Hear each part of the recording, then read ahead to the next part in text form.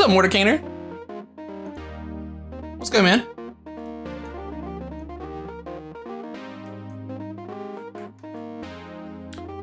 What's up, Fury Curie? How you doing? How's it going, guys? A couple minutes late, I'm sorry about that. Turns out I forgot about the whole switching over to the Pixelogic side of stuff. Whoops. Hey, thanks, So this is actually the end of, what just happened? This is what we did at the end of last stream last time. I was in the process of getting a nice render. Remember last time we were talking about our sweet original portfolio when we spent all that time going back over and kind of figuring out what you should and shouldn't do and how to get there. So today what we're gonna do is kind of tackle the next step. We've got a sweet portfolio. Oh no, you know what? I'm triggering myself right now. Do you guys see that gap right now? Oh my god. Do you see that? Oh my god. I think I fixed it. No, one more move. One more pixel. Ooh. Oh, and then it's too high. Guys, this is the worst. Okay, I think it's good now. What's up, Naughty?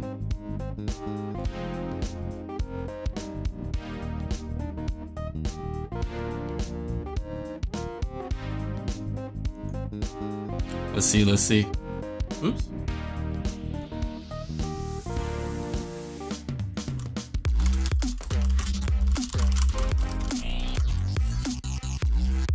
So, today, we're gonna go over sort of what that next step is gonna be, how we're gonna get there.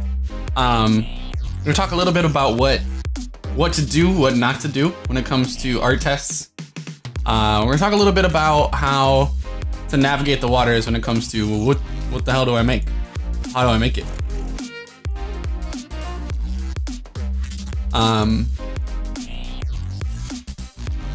Let's see here. So, what I thought I would do is I will go and do an art test that I did for ArenaNet. I'm gonna kind of break down the process for you guys. There's a lot to talk about, honestly. So before we start up ZBrush and get active,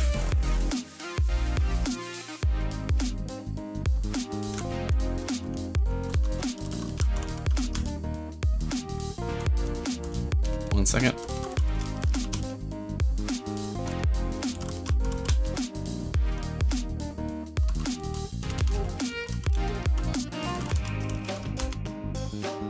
What's my password for this?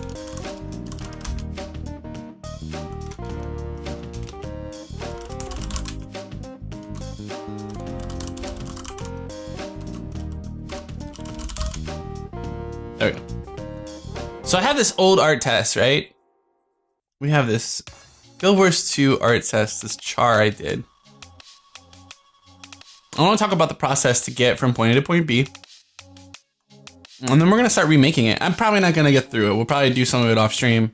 But the goal here with this stream in general is always gonna be to sort of show you a different little point in your potential career. You know what I'm saying?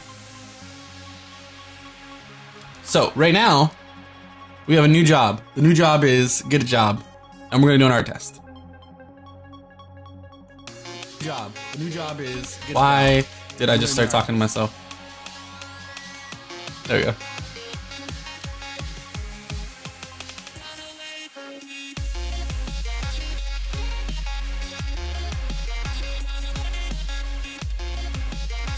So this is the art test that I took. Here's the high poly model. This test was for ArenaNet before Guild Wars 2 existed. And so a big part of what I ended up having to do for this particular test, and is gonna be a big part of you guys when you do actually get tests, getting through it, is gonna be figuring out what the hell you're supposed to do. And part of that is a little bit of research, right? So I didn't know anything about ArenaNet. I hadn't played Guild Wars 1. I didn't know what a Charr was. In fact, I didn't know what a Charr was the entire time, because it had a name, it was Pyre. And I just assumed that was the creature type, because it didn't look like the Charr in the game. And so I just kind of kept going and went down this rabbit hole of making this guy. But with a little bit of research, after I got halfway through it, I kind of figured out a lot of things about it. I figured a lot of the specifics of what makes a Charr and what doesn't, and how much this doesn't look like a Charr. But the end result did get me a job. I just don't think that I did it. I approached it in a way that was super thoughtful. So we're gonna try and be a little more thoughtful today. I want to find my notes. So the first few things you're gonna know is who your audience is when you're doing an art test, right? As a hiring manager, I try and only test people where I have questions, right? So if you send a portfolio in that is explicitly stylized characters, and I'm doing the next Bungie Man Halo boy, right? That's what I'm making. You might be a great artist, but I'm probably gonna send you a test because I just want to see you do that thing. Or maybe I'll ask for samples, either way. But it's really important to know who you're being tested by and what they'd be interested in seeing, right? So if that's the case, and all my stuff is stylized, I need to focus on selling whatever style it is that they're trying to put into their games. And it generally is the case that most companies they've got a look, you know, especially if they've been successful. So for me, if I test somebody, I have a clear question in mind. I'm not just testing anybody. There are plenty of places that will do cattle calls. ArenaNet is one of them. So places like that, you have a totally different task ahead of you, right? You need to stand out. You need to make a bomb-ass art test, and in the end, it's gotta, in a sea of the same, when this is the thing that you're competing against, right? Let's just do one of these. ArenaNet art test. This is the thing that you actually are competing against, right? It's a wall of these tests of the same thing. Because this isn't very selective. It's not, hey, you, specifically you, I want you to do this. It's, hey, anybody that wants to do it can. And so, if this is the world that you're in, right? This is like making another Batman. This is like making a Predator. I'm not gonna remember which one you did. So in a case like this, understand that you need to stand out. And sometimes that means making some choices that would be a little bit off the rails a little bit. I guarantee the ones that stand out in this wall are gonna be totally on concept, and they're not gonna have done the weird thing. I know that when I was there were a couple of squirrely ones where someone realized, hey, we have seen 300,000 of this test, and this guy made the chubby version of this girl, and it's kind of awesome. And he's good, right? You still have to be good on top of that, but you know, having that one little nudge the other direction from all the rest of the things, that's a great idea too. This is a company though that actually encourages that, right? So when I worked there, the concepts that I would get, and I read about this actually when I was researching them, the concepts that I would get when I was working there were kind of like, hey, go this direction. We didn't really finish the concept. It's not necessarily clean. We need you to figure it out. And that's part of the job working at ArenaNet. So if you take that and put that in your brain, and you can read that in a lot of places. So it's like, this is something you can apply to a lot of different companies, right? You can read about them, read about their art direction, read about the choices that they make. And you can spend a lot of time figuring that stuff out to figure out whether or not you're appealing to the right people. Oh my God, this song is absolutely too much. Sorry. So that's really important. It's like, know your audience and know what's gonna appeal to them. If you are doing a Halo test, which I've done before, it's very important that like their concepts are so specific, you can tell that they want you to replicate that. They don't want you to go off the rails. In fact, it's very likely that they would not enjoy that. Like, that would not get you points. So understand kind of what the concept looks like, and what the company is about, and then make choices about how you're going to approach it to both impress and also show your skills. And the skills that you're not showing them in your portfolio. You can actually apply that in a lot of different ways, right? If you just think about like a small team, you have, you know, 2 artists, there's 2 character artists in the entire team, and 1 concept artist for a huge game. You're probably doing a lot of self-editing. You're probably doing a lot of the concept comes a lot from the final product, right? It's not going to be super polished. You're not going to get 3 weeks to figure out all the details on a character. So knowing that those are the kind of things that people are going to work with you, when you do work with them, when you see someone who does those things already, it's really, really easy to say like, oh, I see how this guy would work with us. It would be great. So let me show you the concept that I was given for this test, right?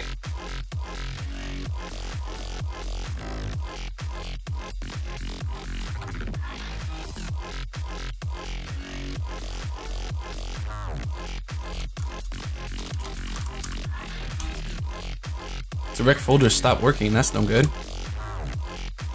Oh no. Guys, that's the worst thing.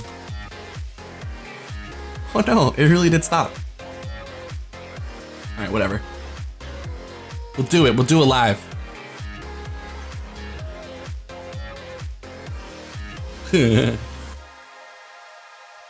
Alright. We'll do it ZBrush live. Alright, so the art test.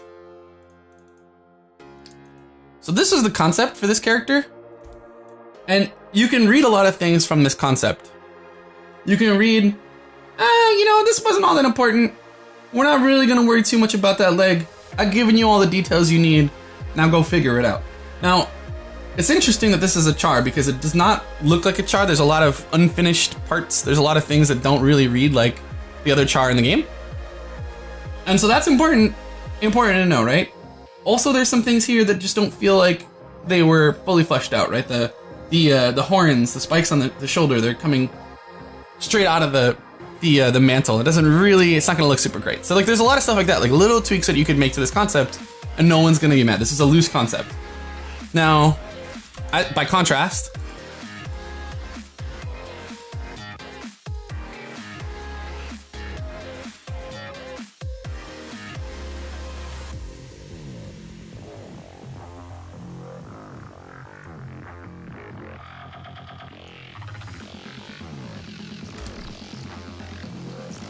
sorry, 1 second.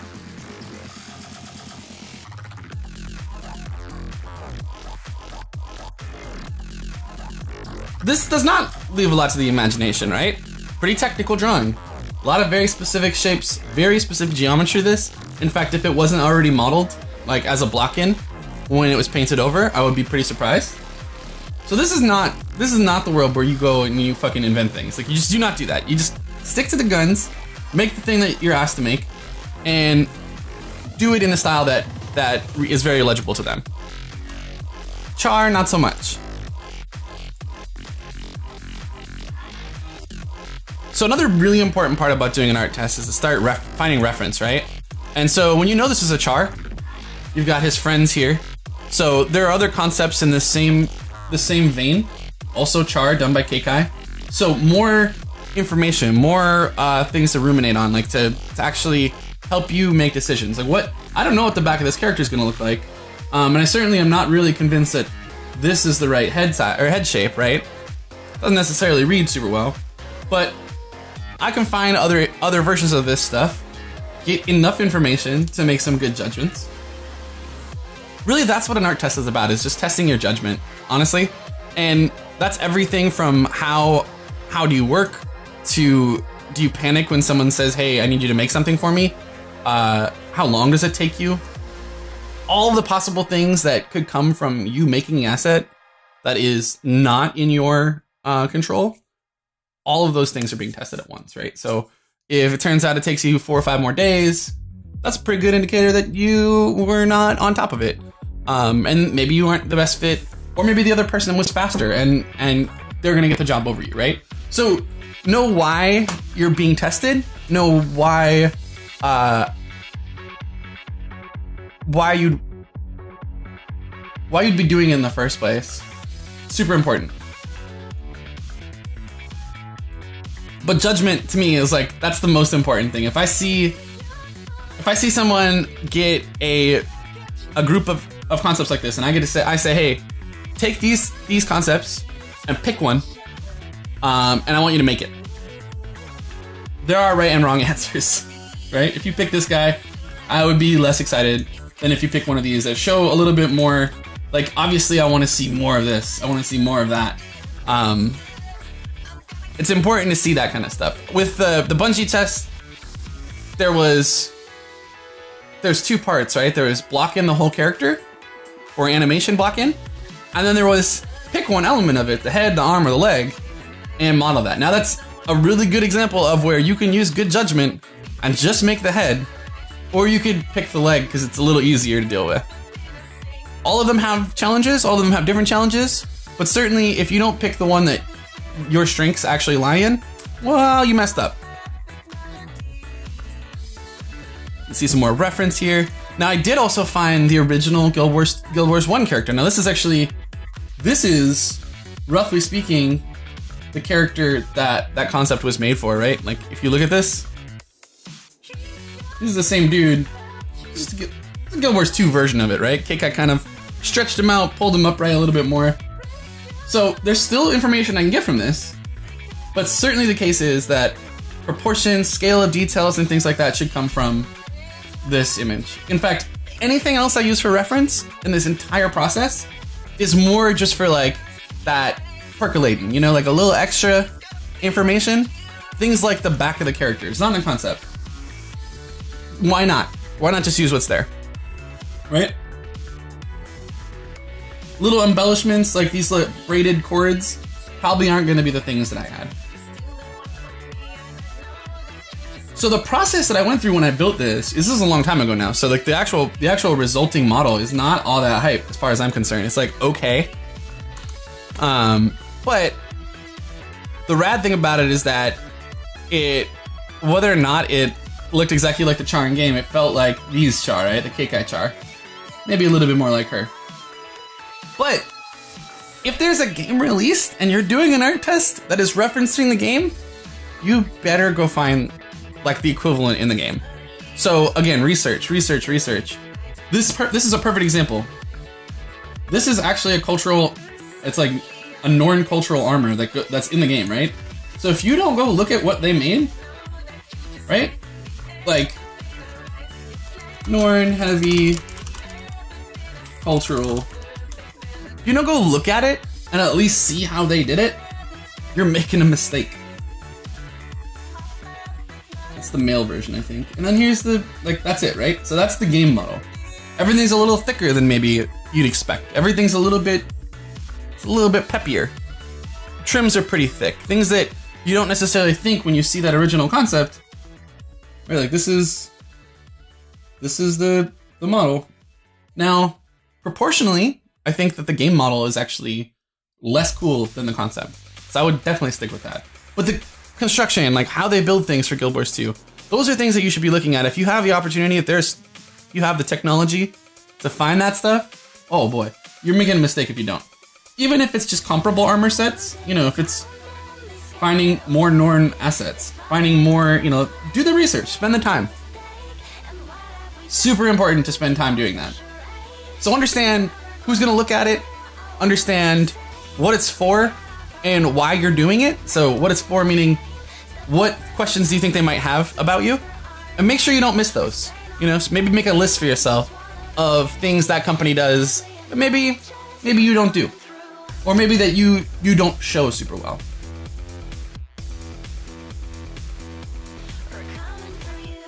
Does that make sense? I totally also am totally open to questions. You guys should not feel like this is a lecture. I feel like it's kind of quiet in chat. You're making me uncomfortable. Just kidding. Just kidding. So know why you're doing it. That's really important. As long as you know why you're doing it, you can't mess it up. Well, you can, but you know what I mean. Like it's all about your choices. So at the end of the day, once you figure those things out, the best thing you can do for yourself is just sit down and look at the concept and figure out what challenges are going to be. So let's get into Photoshop for a second, and we're going to just redline, scribble over the top of this. Here's our friend, the Charr, coming at you live. ZBrush live. This boy. Cintiq not registering. There we go.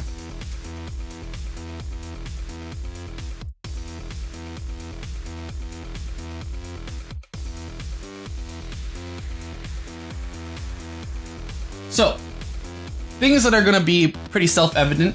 This is gonna be a question mark for me. All that face, I don't know what that is. I'm probably gonna have to monster together. Like, I feel like there's some good reference that I pulled. Like this, I feel like these shapes.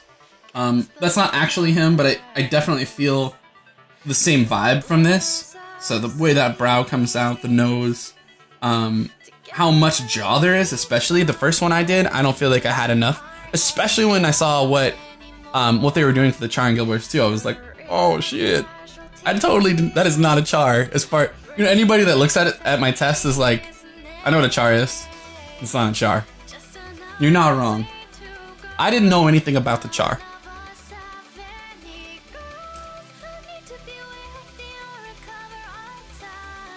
Yeah, well, the face doesn't read well, right? Like, it doesn't really look like a cat. It doesn't really look like, if you look at, if we actually just like draw the geometry in over this, right? Oh shoot, I should get, okay, I gotta get used to using this Epic Pen. This is a pretty dope little tool, you guys. Check this out. Here's my new steez.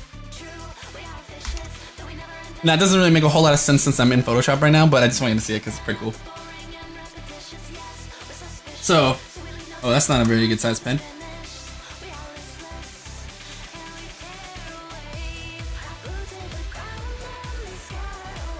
So this is actually on my screen. So if I was in ZBrush, if I want to do paint overs, or if I'm in here and I'm like, oh, I want to cha-cha. Trash it. It's so good.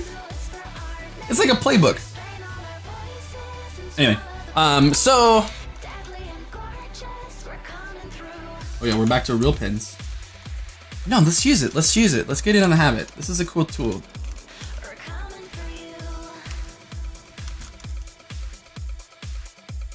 What's my shortcut?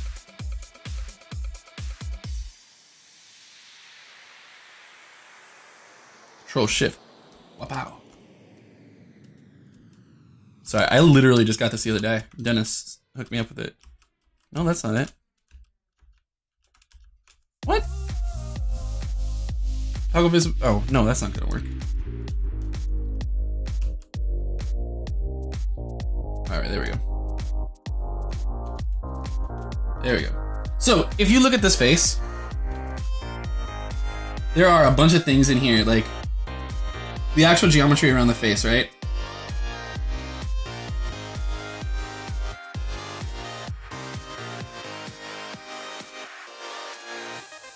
Like, where is the jaw, actually? It looks like it's completely under.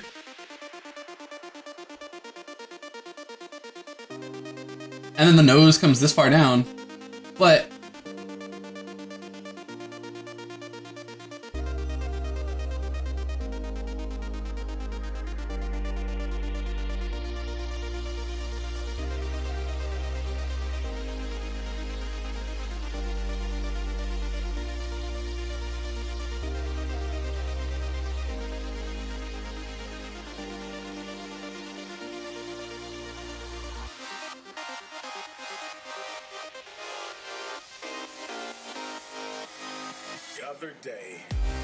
it's a very strange, like, trapezoidal face. It doesn't have the weight of the rest of the body. It just doesn't feel right. So, this is the sort of thing where I know for a fact that is something. If I fix this up, if I make it feel right, it's gonna be a win.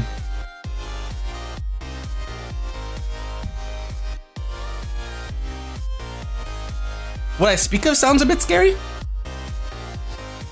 What's scary about it?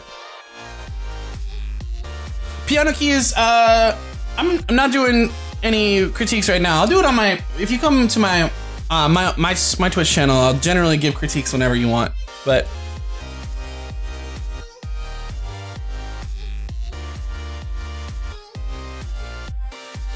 Carrero, you heard that quality is better than quantity?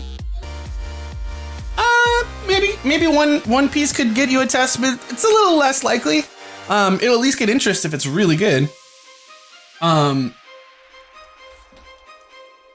that's like freak score, you know, freak level. Excuse me.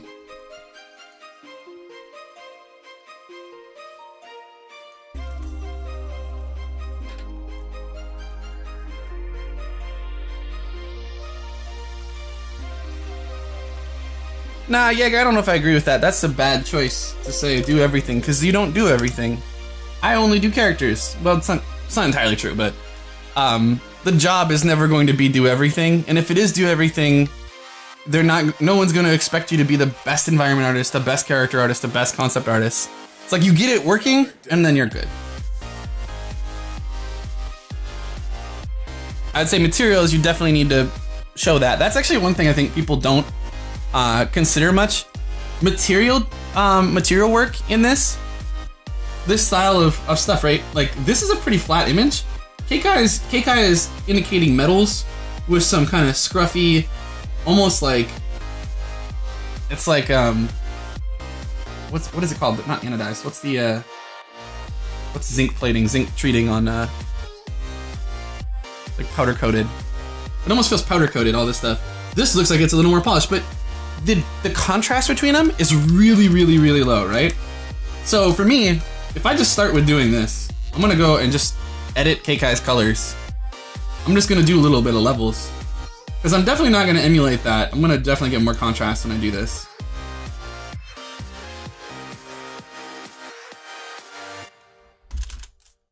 We get a little bit better read on the materials, right? Darker metal for the shiny parts, let the sparkly part, like the shiny specularity, pull that out. A little bit softer, a little bit more beat up and dirty for all these metal pieces. Skulls will be bone, obviously. Bone will be bone. The horns, you can see there's a little bit of shininess to them. Really understanding what those materials are is going to be really important in the end. Interestingly, when I did this art test, I didn't actually fully understand what they wanted. And honestly, what they really wanted was someone who did high poly models and could go through the pipeline stuff and really understand how to make a high poly character baked down to a simple low poly. I didn't really get the memo on that. But one thing you can do is do a little bit better job of reading what the job posting was and what the art test says. Like, know that the process of making an art test means someone like me has to say, hey, I'm gonna outline something for you to work on.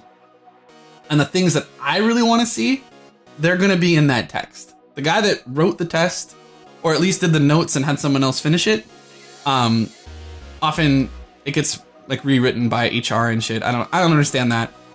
Honestly, I write a test, I expect it's like the right thing since I'm the one that's gonna judge it. But when you get to the point where you can read that whole ad and see the key points, the things I mentioned, high poly, low poly, material work, make sure that those things are represented well. Make a checklist for yourself. So at the end of this, once I figure out all the things that I'm gonna probably work on, so what I'll do is I'll block out this whole thing. The whole thing is gonna get blocked out. And at the end, once we have, why is ZBrush, or sorry, Photoshop just lagging around? Am I drawing yet? No. What? This is 12 years ago now. I don't know what's happening right now. My Photoshop is not active for some reason. This song is terrible.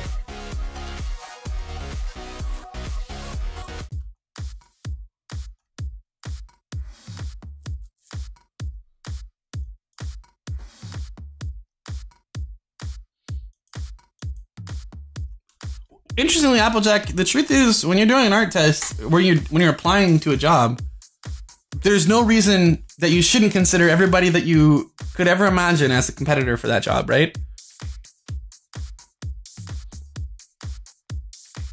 When you get to the point where you sit down and you say, hey, I want to apply for this job at Bungie Man's, the people that are applying for that are all the people that scare you.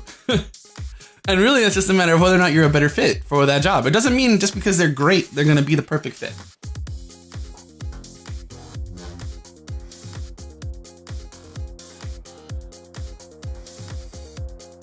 Nadia, I have to have jams or I can't work.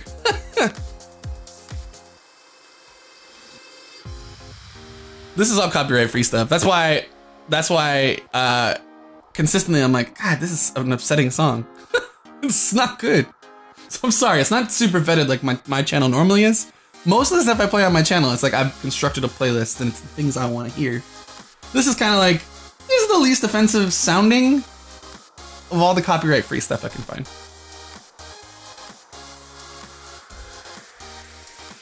Came in a little late. What's up, Resners?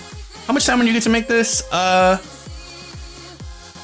want to say this was 2 weeks, but I was working full-time at the time, so whatever that means. So let's talk about this. Like, okay, now we got our Photoshop back. So I'm gonna block this whole thing in, and another thing to think about when you do this, don't get shook on details. Kit bash things. Put together the stuff that you think actually is gonna be useful to you. Use whatever tools you want, whether it's hands that you've made before, or a head, or your bust, your maquette that you start with all the time. Does not matter. Do whatever to get it done.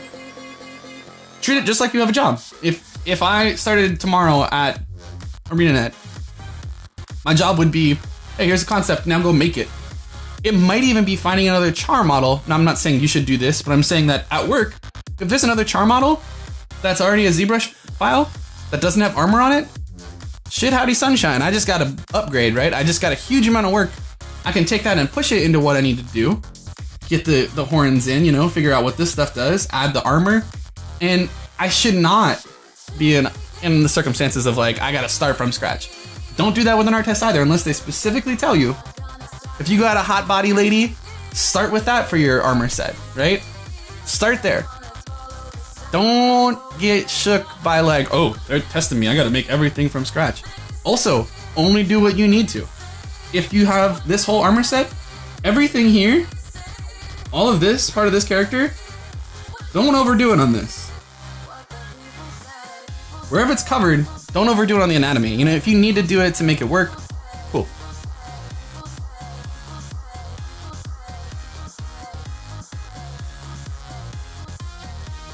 Piano keys, how many people do you know got started in their 30s?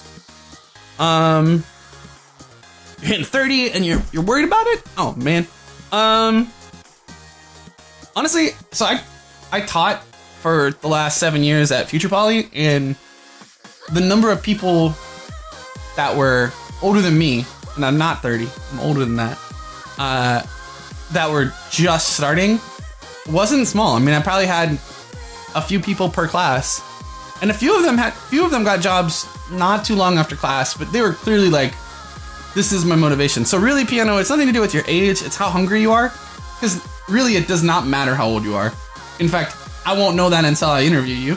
And in fact, it's kind of awesome if you get to a point where you're old, like if you're taking an internship and you're in your 30s, you can tell that you want it. It's not just like, you didn't just take a willy-nilly sidetrack, right?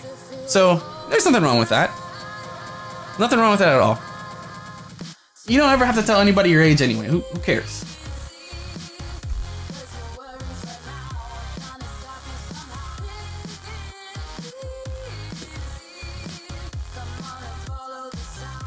Resners, it sounds like a lot, but I had to do a whole high poly and low poly and textures.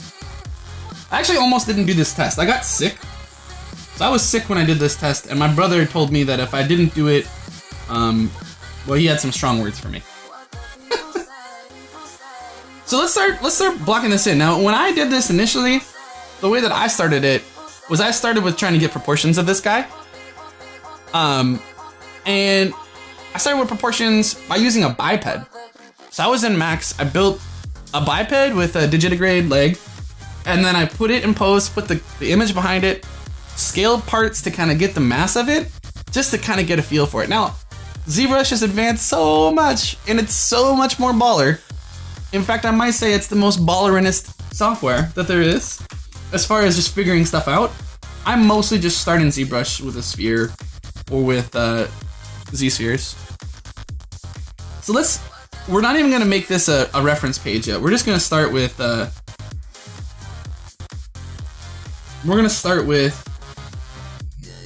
oh no, we want contiguous.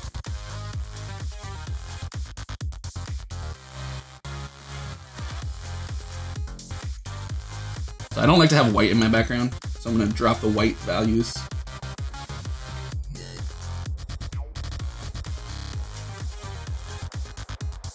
It's okay. It's okay that it's a little squirrely.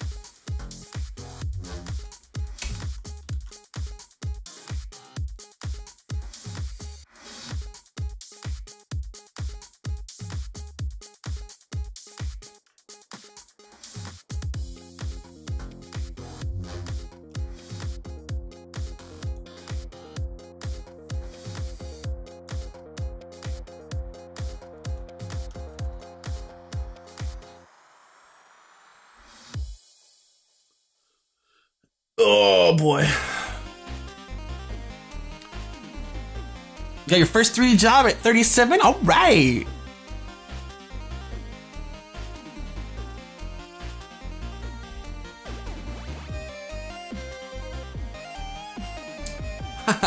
Whatever, Sonny. I actually mean it. I use ZBrush. I mean, you hang out on my stream. That's pretty much all I use.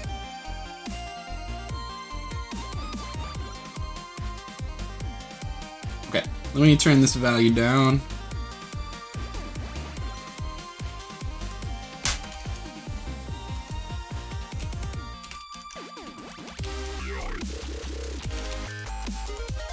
Well, you know what? One thing I'm gonna do. One quick trick you can do to kind of give yourself a little space and not freak out about 1200. Give myself a little extra buffer.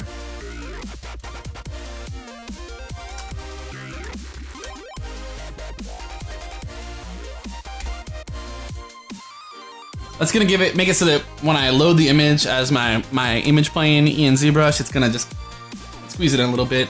I don't like messing around with the sizes, so. All right, so let's just start this. Let's start it up. Let's get in there, get active. So we know who our audience is, right? It's ArenaNet boys, and the ArenaNet boys like you to play a little bit of improv.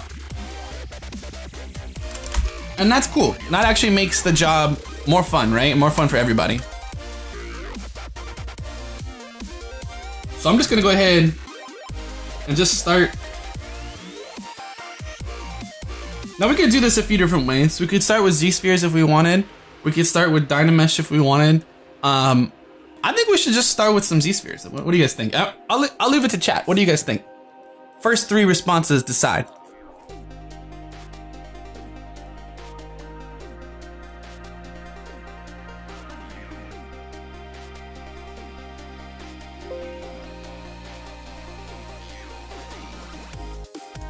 Dynamesh, Z-sphere, Z-sphere. Okay, Z-sphere it is. Let's go. All right, so what I'm gonna do, and this is actually very similar to what I did with the. Oh, is my mic level all right, you guys? I didn't actually even ask before. What I did before was use a biped, which is roughly speaking what I'm gonna build here. Matter of fact, why don't we just use one of the? Why don't we start? Well, let's just see what we had for the demo boys, Z-spheres. Look at this.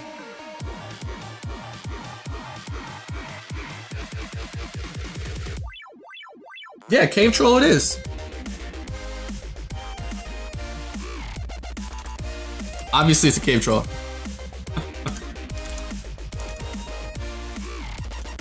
Now we'll start fresh. We'll start fresh. There's no reason you couldn't do this though. Alright, so let's load the texture. Image plane. I like to use image plane. God, I can't decide if I'm warm or if I'm cool. So I think what I'm gonna do is pop this sweatshirt off, this hoodie, and then decide there. It's like a core versus extremities heat problem.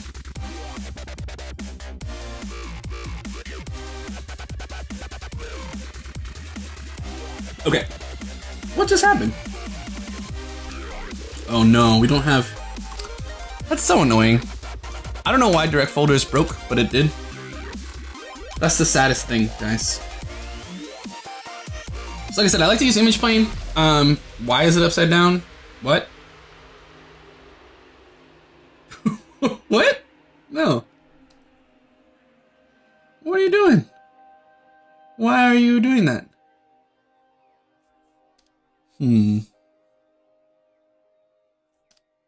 No, it's the right way there.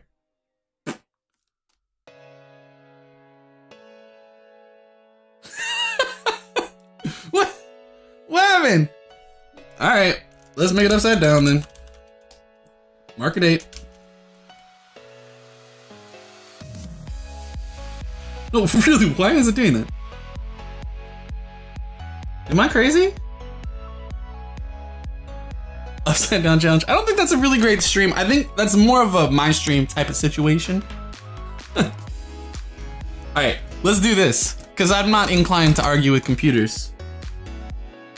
Is it rotated or flipped? It is rotated. I have no idea. If anyone knows why that is, I would love to know.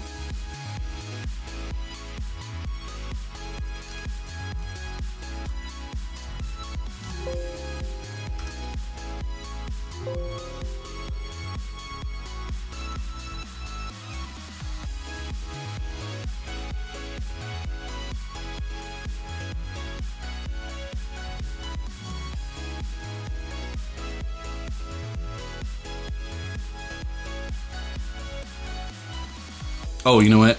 It's already loaded, so since it's the same file, let me reopen ZBrush real quick.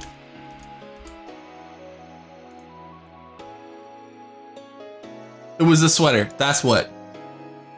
No. On XN, that did not work that way. Also, because it automatically puts it in, I don't have any controls of that plane, do I? No. It basically is stamping the plane that it creates. Maybe the plane has a location on the drive that I could flip it on the actual plane.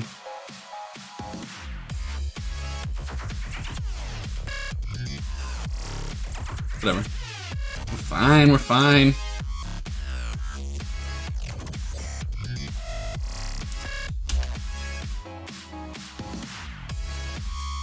We're gonna win, ZBrush. Alright, so first thing we're gonna do, I always start from the neck. So I'll do one of these, pop in a little sphere.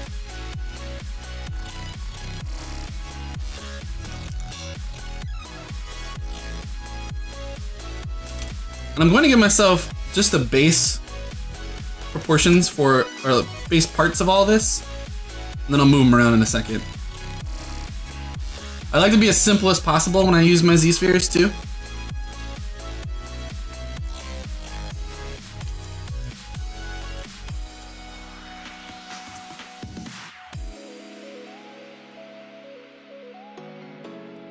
I really had to go to the bathroom for a second there. He was just like crossing his tiny little legs. Like, no, I need to pee. So now, Z-spheres actually default to Dynamesh, so you guys are gonna get your wish anyway, right? Look at that. You can turn on adaptive mesh, but I'm gonna leave it as Dynamesh, because that's really what I'm gonna, well, yeah, we can always Z-remesh it once we get a little further with it.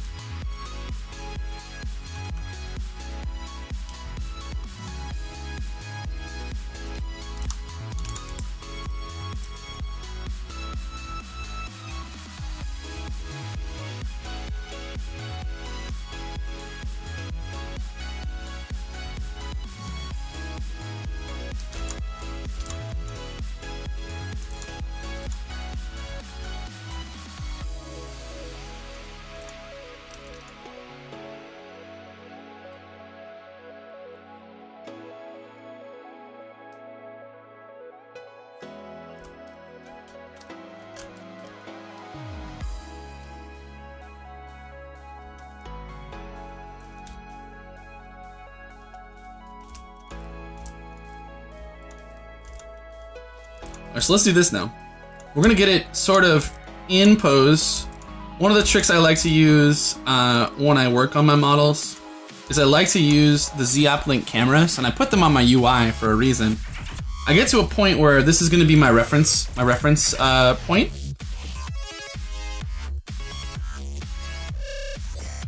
And I'm gonna start just moving things. So I'll show you where they are. In document, at the bottom of document, you open Z-Uplink properties. I use the custom 1 and custom 2 because it stores a camera that you can punch in.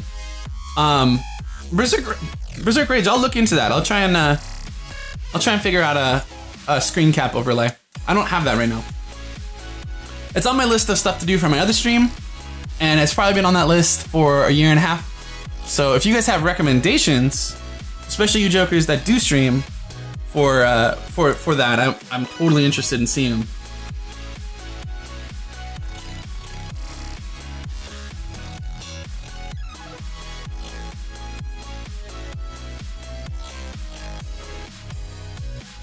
All right.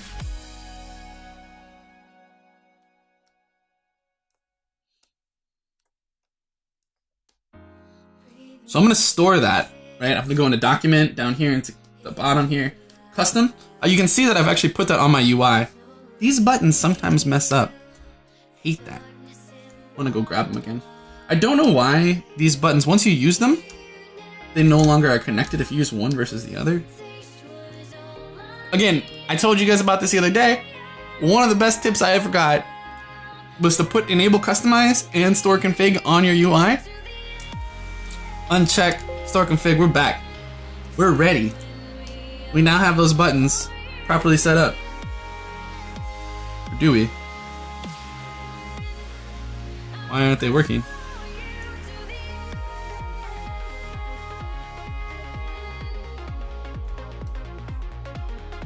Try that again. So when you do actually get them working correctly,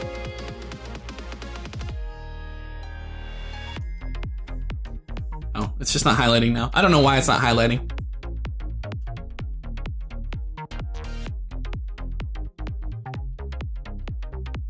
No, this isn't a new feature. This has been around for a long time. I'm not sure why that button doesn't highlight now, but so you can see when I look at it here, it goes orange. When it's over here, it should also go orange. It did last version. I guess I didn't realize it changed. Hey Nick, what's up, Daniel?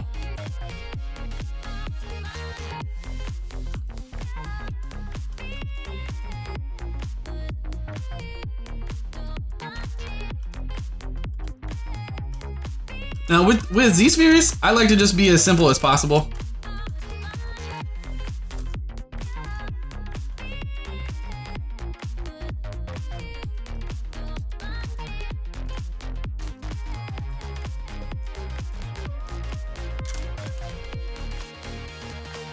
I love you, ZBrush. We're doing all the things so well right now. I love you. And now we're back. So keep it simple. I've also got my model opacity, and that's actually from the texture reference views in here. You'll see me do this a lot when I'm first blocking stuff in. I like to use model opacity to give myself some transparency. So I can see where, like, hey, maybe we could move this, scale this up a little more, get the trunk a little bigger. That's obviously not the right posture. He probably needs another spine joint. And probably needs to get further forward. So knees probably need to come forward, butt needs to go back.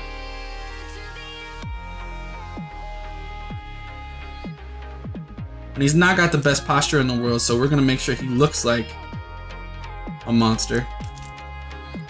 What's up, Bacon? All right, Seagull, I'll take a look at that later. Daniel, we're working on one of the art tests that I did in our quest for a job. And we're gonna go through this process on stream. I'm gonna been talking through why and what you're doing.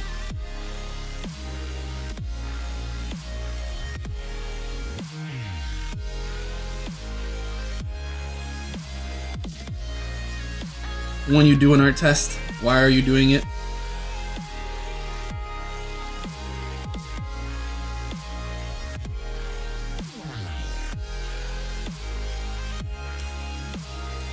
All you guys are gonna end up getting them sometime. And this is just as important as the actual job. In fact, it's really, if you just think of it as the actual job, anything you would do on the actual job, you should be doing there. I never thought to do it myself, but I have to say, the last few times I've given art tests, there have been some pretty shrewd people who have been like, hey, Joe, do you think you could give me feedback on this test that I'm doing for you? And I'm like, shit, I guess, yeah, no, yeah, of course, I'll give you feedback, why not? Gonna have to get it from me at some point, right? And I think that's a really interesting perspective change for me. I never really thought to do that. I never would have done that.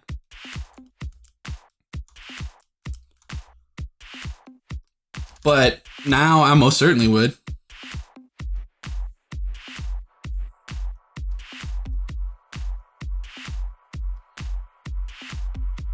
I mean, I ask my friends, if I do an art test, I'll ask my friends for feedback. So why not ask the people that are actually going to tell you if you get a job or not? I don't have my time up. I don't understand why my... Oh, there it is.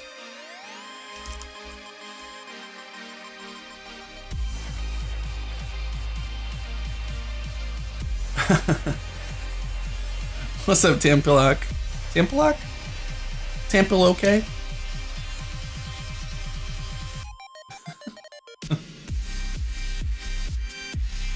How's the Space Needle? It's fine, man.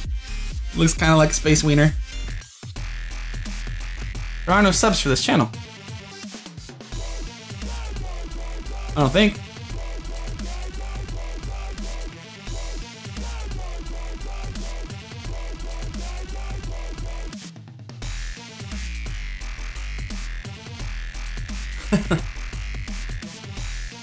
There's no sub button, so I don't know how it could be sub only chat.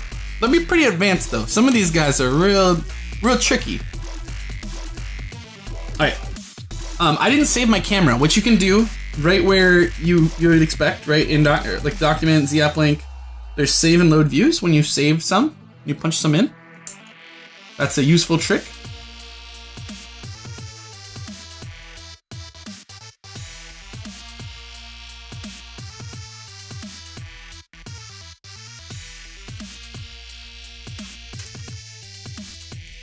So one thing to look at here is that this back leg is, one, not in perspective, and two, gives no shits about perspective. Like, this will really get you messed up. Actually, both of those are kind of questionable. So I'm gonna rely more on my reference for the leg size once I get a general shape down. Now it needs way more mass in the chest. The chest is way skinny. So what I'm gonna do is sort of take what I know about this guy and what I'm feeling about this guy.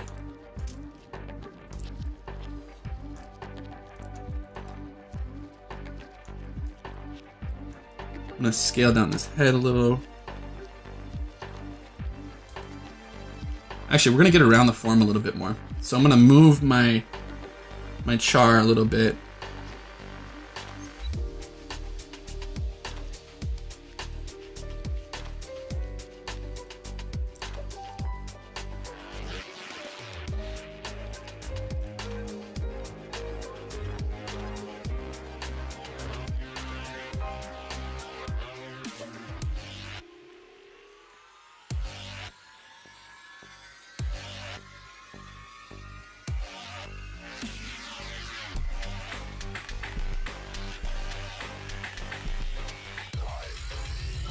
When you're using Z-spheres, one thing to remember is that your brush size affects how many Z-spheres you actually grab. So you can see if I have a big brush, anything inside that center circle is gonna go with it or be affected, and you see there's fall off, so the further I go, the less it's affected, but it's important to know that's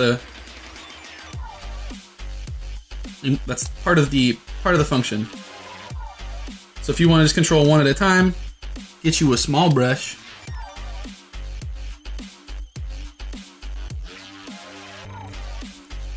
Alright, let's just move on. So I'm not actually going to use this anymore, the Z-spheres. That's enough for me. And what I'll do is just commit it.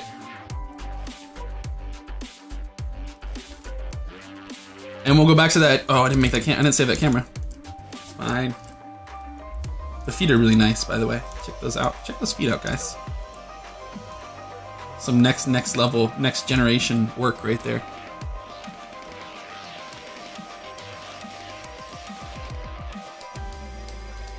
Now I'm gonna use big broad strokes. Actually, this is too high res geometry for me.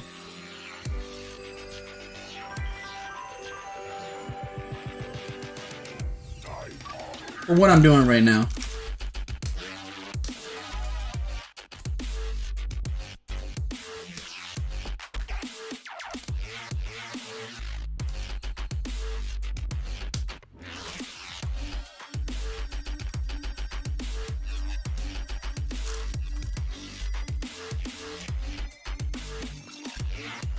Matter of fact, just ZBrush it right now. You can always Dynamesh it again later. I'll pull the tail out. Won't be a big deal.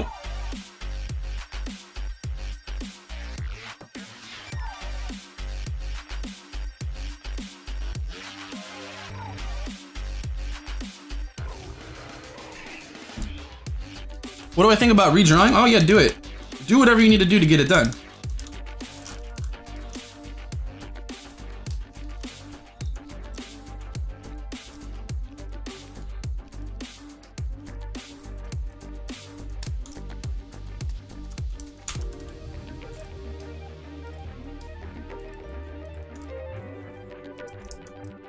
I really, oh no, what did I do back here? MBD, bro. I really like to have low res geometry when I start. I don't want to mess around with super high res Dynamesh, Dynamizi, as we call it in the industry. We don't. No one calls it that. No one does that. Literally no one, including me.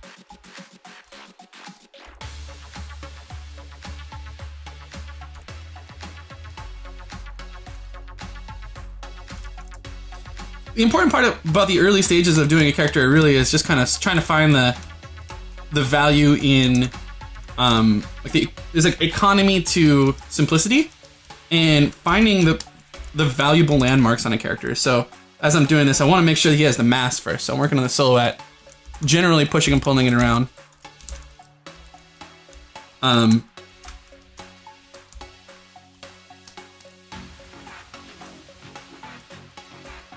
I always like to do a little bit of sculpting on anatomy, like a little bit at least, right away.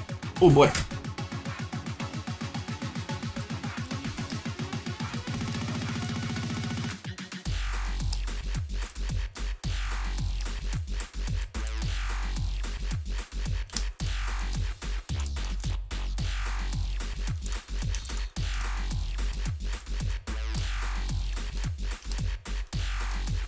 The cool thing about sculpting is that it doesn't matter who does it at the beginning. It looks bad until it doesn't. And it might take a little longer when you're starting out to get to the point where you start seeing the shapes that you're supposed to. But it's always gonna look weird until it doesn't.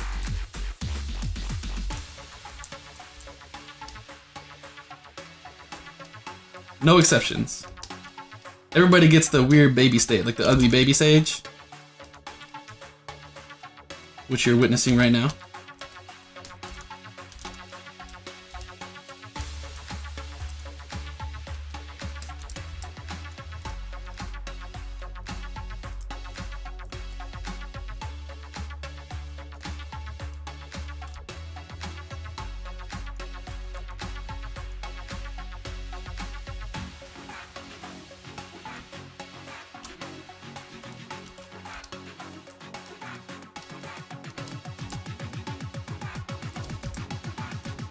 Some of us have a longer ugly baby stage. I don't know if I ever got out of it.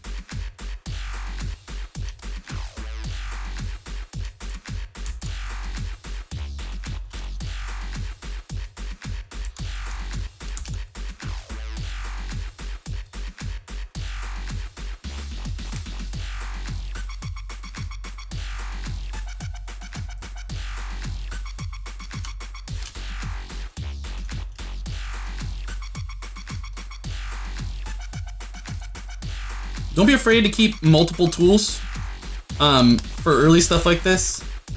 I don't have to worry about connecting them just yet.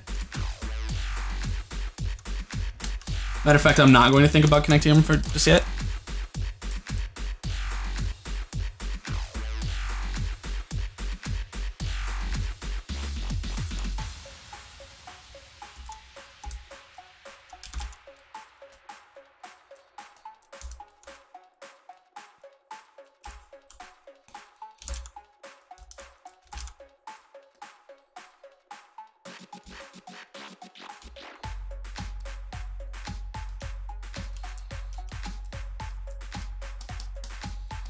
This time, this is gonna be a swole Charr. Last time, he wasn't so swole. I like a swole Charr. As far as Charrs go, you know what I'm saying? Like a big boy, tough guy. Like his name would be like Brock or Brace or something like that. Even though I know his name is Pyre.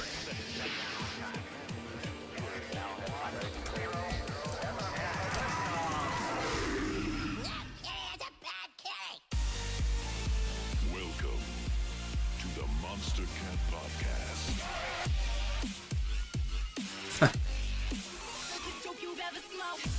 Taking you on a journey.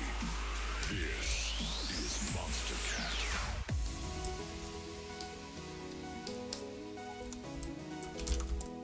Gains, exactly. That's what I'm saying. It's just gains. Gains. This boy needs a hip. Needs a hip. Thanks for joining us on the Monster Cat Podcast. We won't make that mistake twice. Little baby boy Charr. No, sir. No, sir. Call this boy Arnold.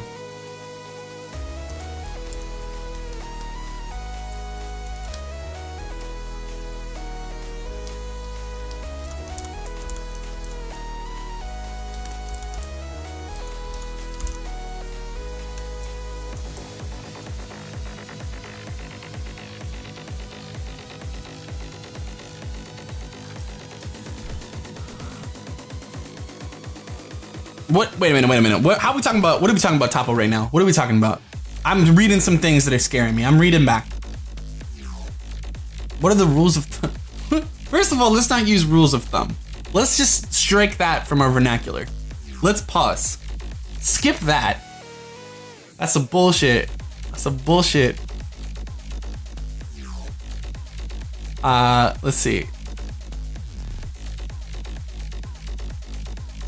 Applejack, in general, at joints, you want to make sure that you give the right amount. Now, it's different per joint, and it's also different per poly count. So, like, if you only have 1,000 polygons for a whole character, you're not going to get a full loop at each joint of the fingers, right?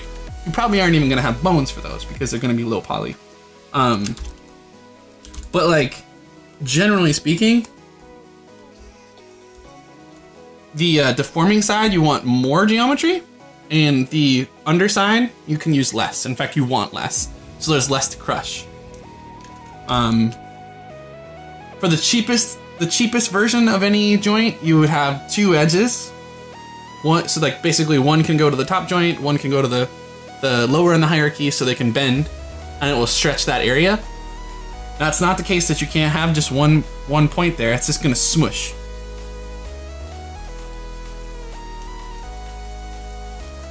I was using the inflate tool that whole time. Shit.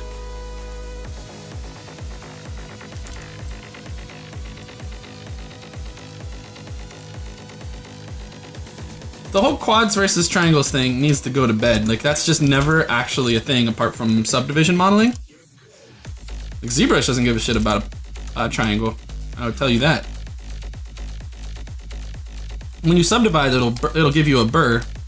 But generally speaking, the tools and the way that it smooths, it really doesn't matter.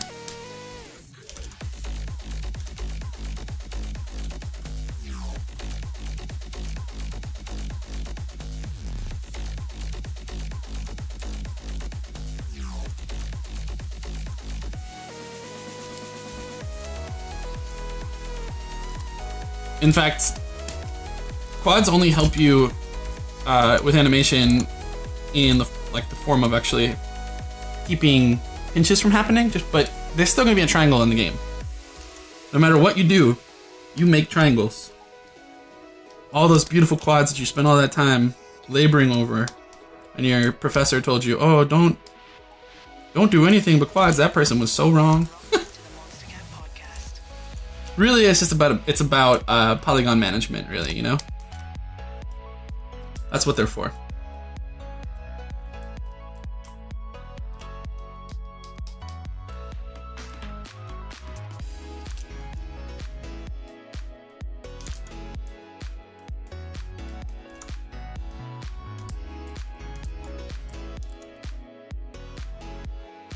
My legs are too long, that's fine. the upper leg's too long. But I'm not super worried about that. I'm just kind of like getting rough shapes right now.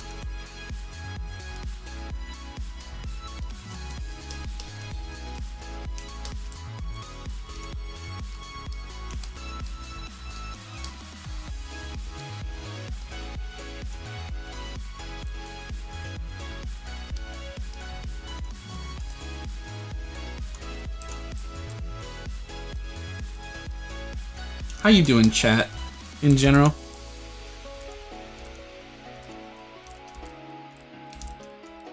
Yeah, well, I guess I'm saying that, don't you want to control where the triangle is, right? In fact, I'm saying, like, that's really what it comes down to, is like, you want to control that, and so if you want to control that, then they need to be triangles. You let the engine do it, old boy.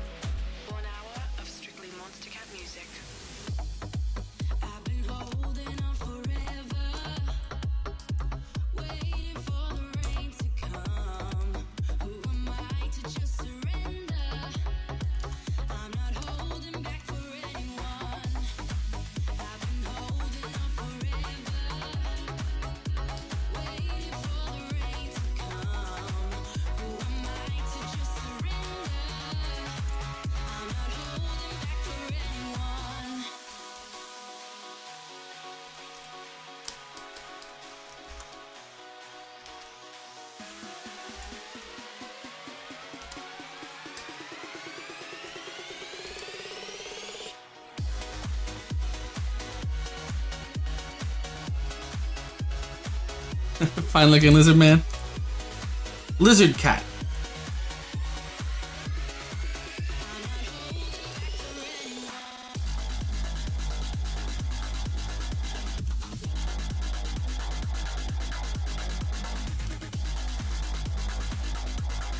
So the girl that designed the Charr, she took one of my first ZBrush classes.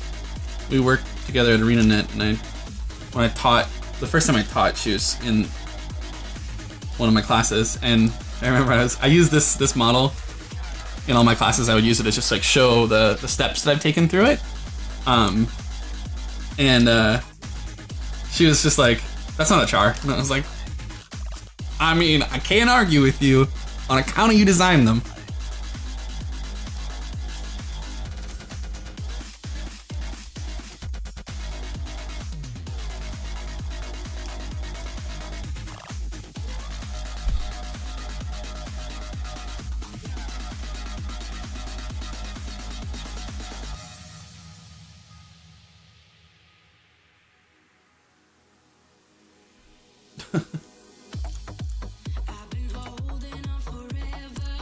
Any thoughts on general art test etiquette? Like, what's good? What's a good average to complete them?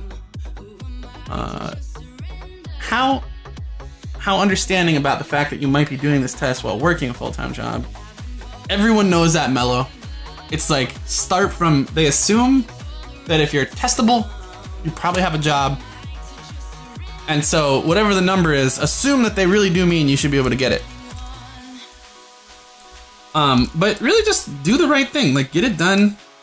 Unless they give you guidelines, they give you that time, find a way to get it done in that time. Whatever that means. They're cat monsters from Guild Wars and Guild Wars 2. Cat beasts.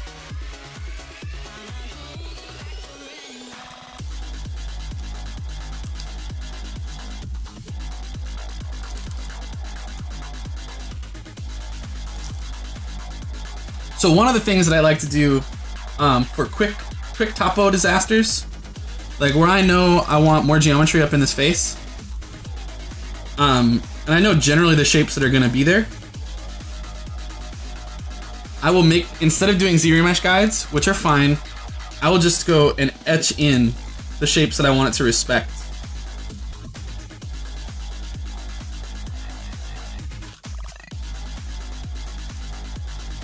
I might even subdivide one more time so I can get a little bit more specific. ZBrush does a great job of finding shapes.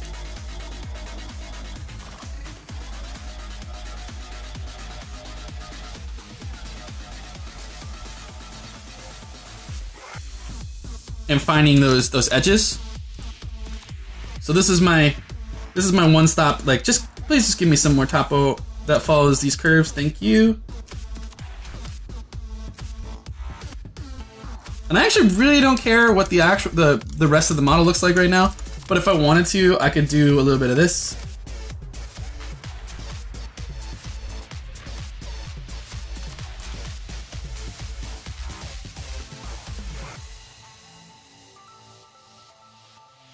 Just do like this, like etching, right?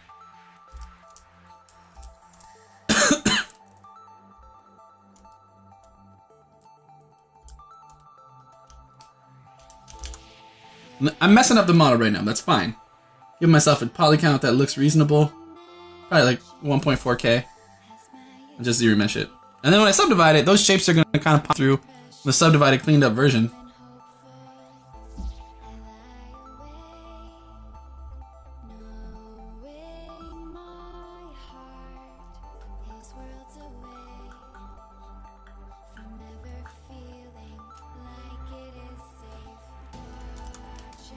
Do a quick smooth, subdivide it. But now my topo kind of runs those shapes. And that way I don't have to be finicky with, I actually really don't care what the geometry looks like in general. I just know that there's some areas that I just was hoping it would pick up on. So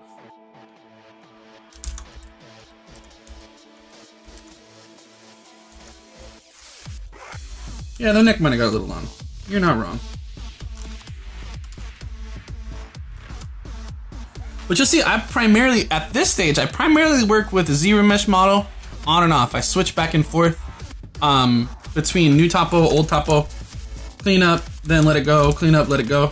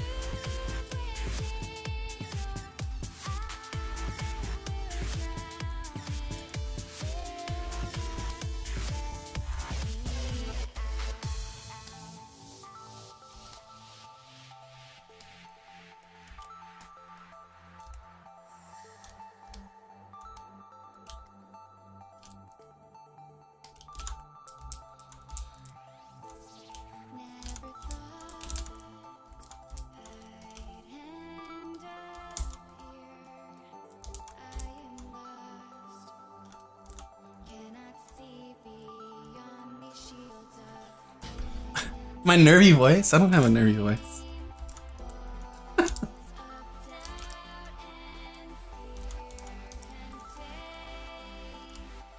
That's not true.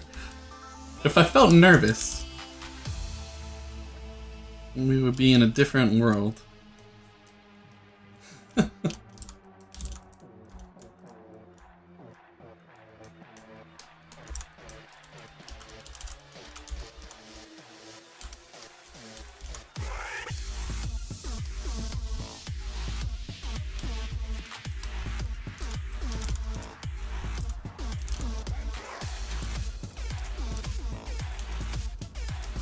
So the other thing I want to do is make sure that I give myself clear start points, but then I want to actually block this stuff in. I want to actually have all the parts on my model.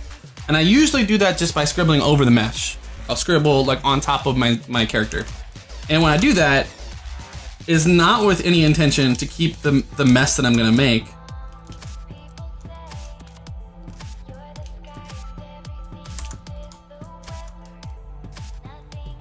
It's just to give myself kind of a pilot program for either retopoing or extracting out the parts.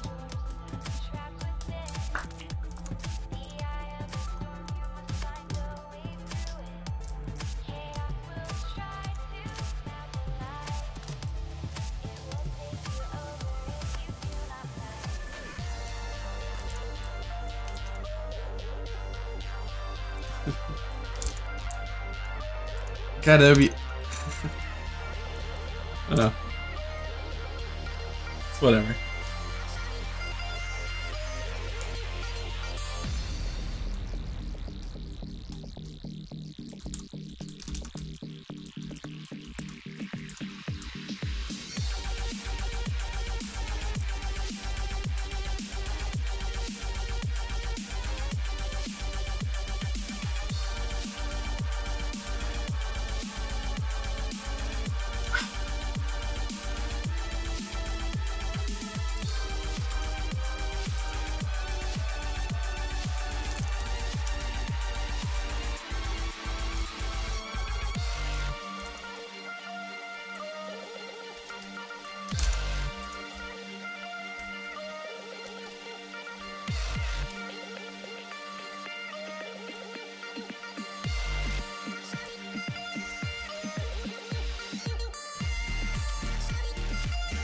So there's two sets of horns on this guy. Oh.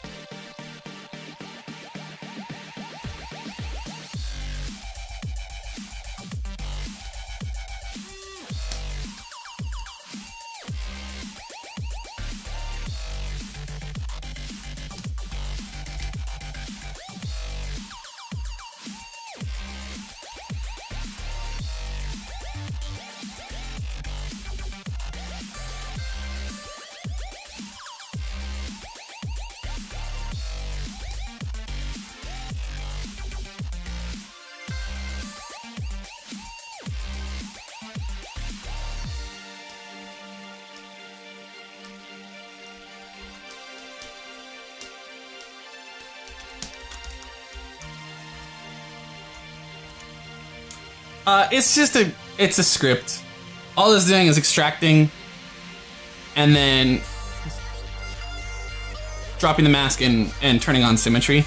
Because I constantly extract parts and then I don't actually use, like I don't have symmetry on, and the end result is that I have half my model sculpted on that I'm gonna mess up, right?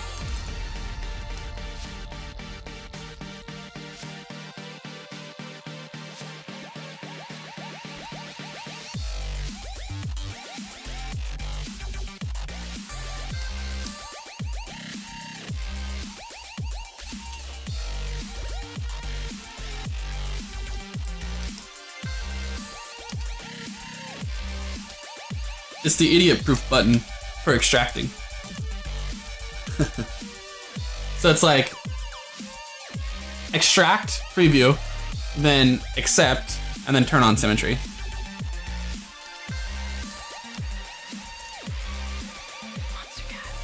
everybody, see you walking here and you're listening to the Monster Cat Podcast. This next song is called Short Shorts. I wrote it, and it's written by me. Thanks.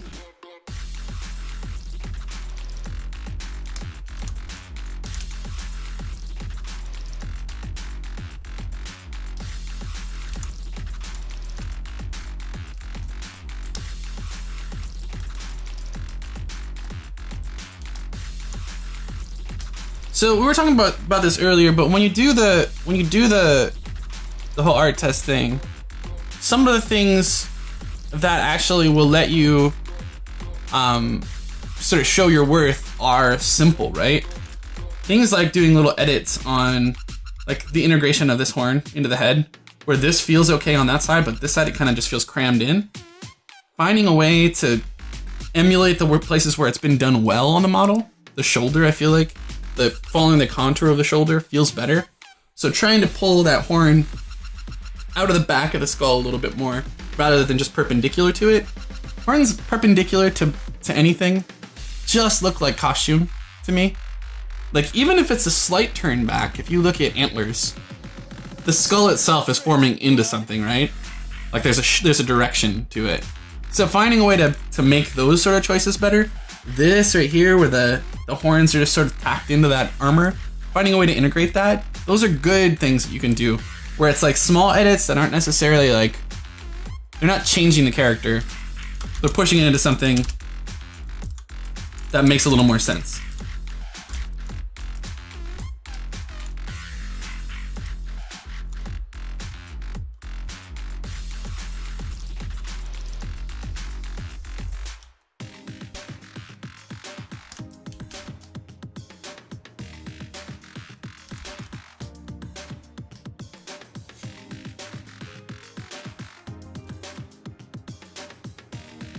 I really do encourage you to have that enable customize. Right now, I don't have Dynamesh on my UI, and I want it.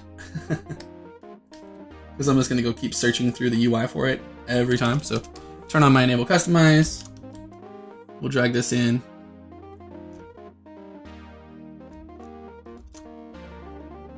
Let's see, where can I cram it? Here, this guy can get out of here.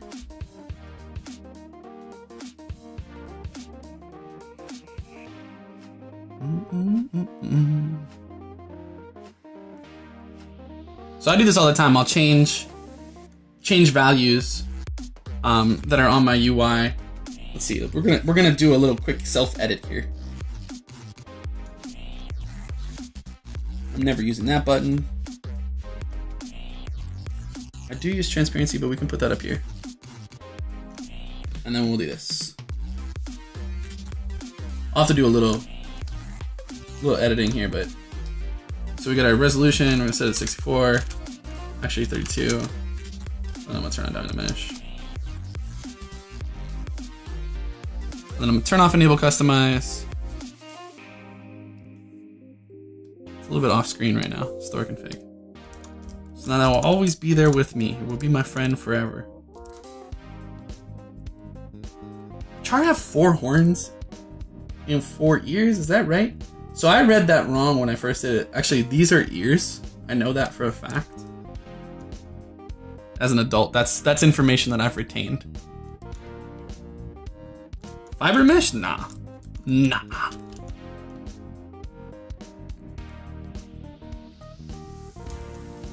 We're just doing a blocking. I mean, we can always move into that sort of stuff later. But all I want to do is start representing all the forms that are on this character. I'm gonna start moving from the head down.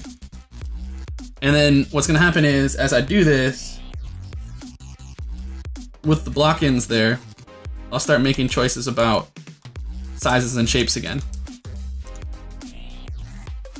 Do some T-pose meshing and push and pull.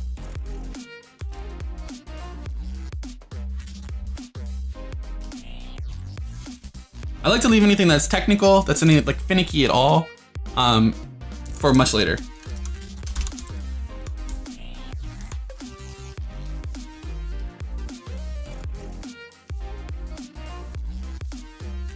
Oops.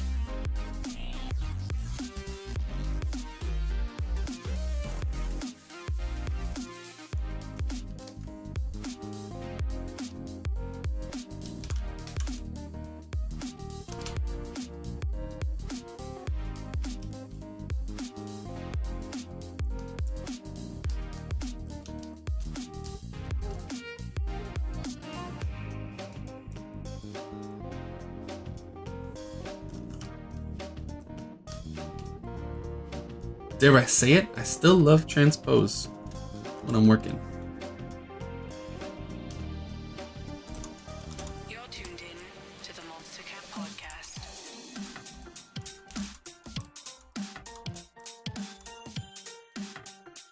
Oh, what's up, Hodor?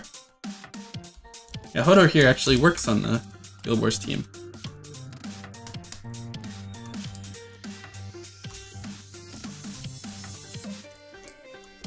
In fact, Hodor was in that wall of...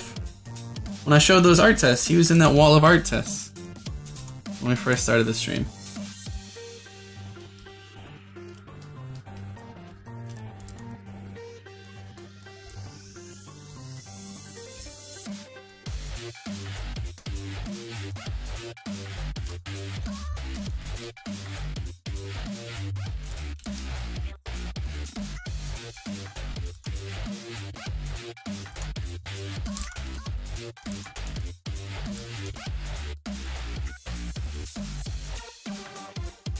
Nah. No, transpose is the little gizmo that isn't like the Max and Maya gizmo that they just re-added. I was showing this, the wall of art tests. Let's see, when do we hit Hodor? When do we hit Hodor? Nope.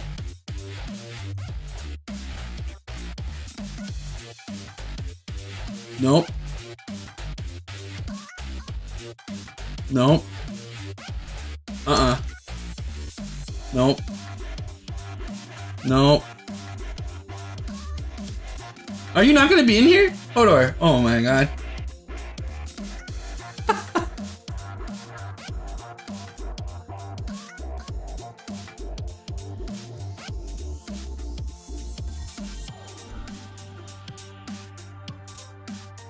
Nah, Death New. We started from one of these boys here. These little bad Larrys. Little Z sphere action.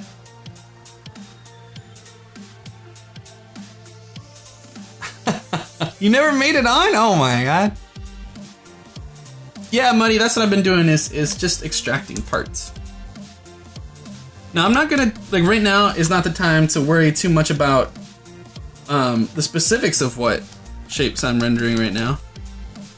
It's just that it sort of represents an ear, and it's kind of in the right place. We'll get back to the proportion stuff in a little bit. Alright, let's do the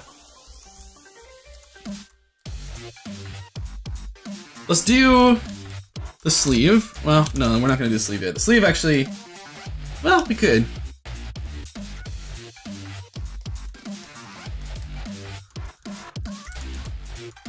What's up, Tech?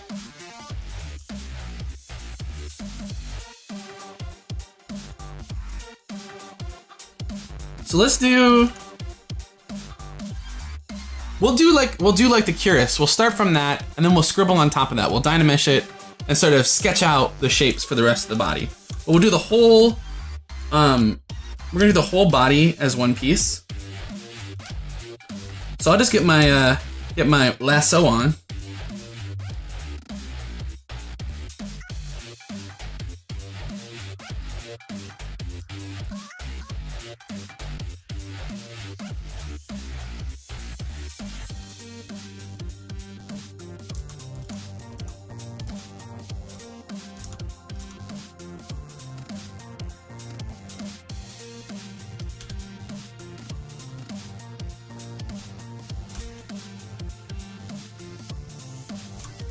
I'll extract that. And I'm gonna just smooth these a little bit. When I start with an extraction like this, I like to just go and just like soften through before I do anything squirrely with it.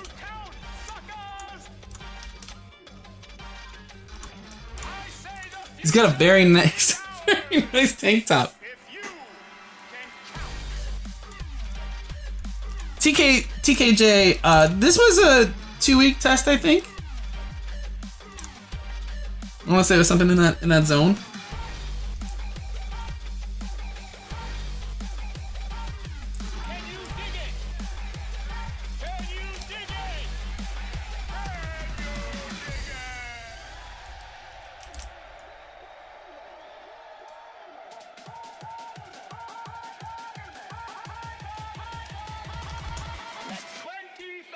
Now this is not an active test. Like, I don't use this anymore. That's why I actually felt okay about it. I waffled on what I was gonna use for the art test portion of these streams quite a bit, because I didn't want to use something that's currently being used. I didn't want to be too close to what any company would actively use. So I figured, what better way than to right my wrongs.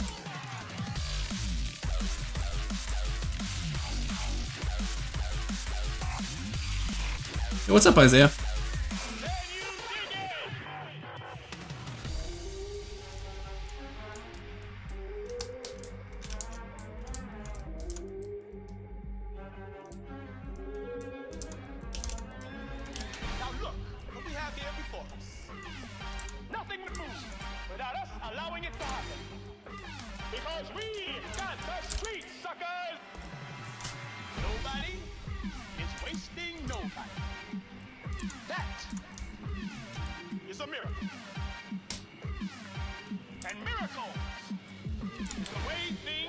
I'm redoing it, yeah. What's up, Brent?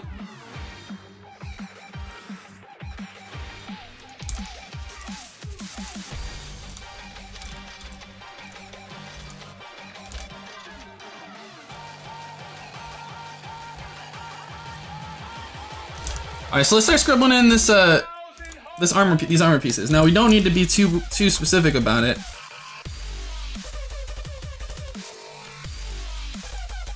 Got this sweet clay ball style Dynamesh we got going here.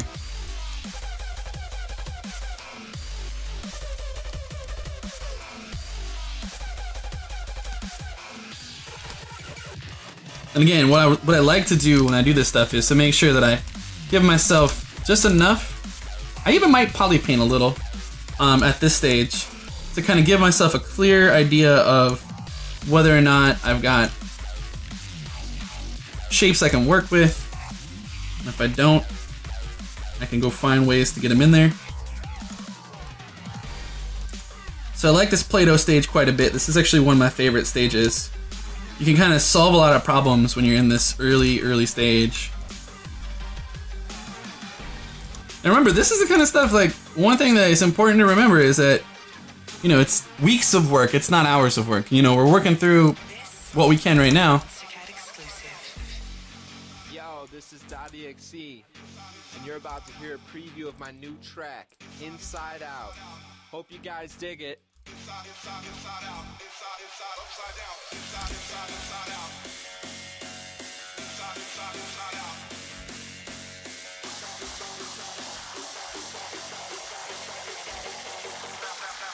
So proportionally, horns are too big, heads in the wrong position, all that stuff is important.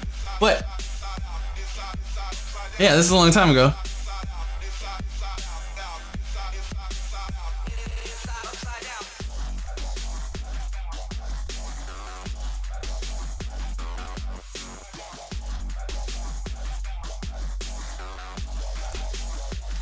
One, two, three, 4, 5, 6, 7. We'll say 8, 9. So what I'm gonna do is go from lasso to let's do freehand. 1, 2, 3, 4, 5, 6, Nope.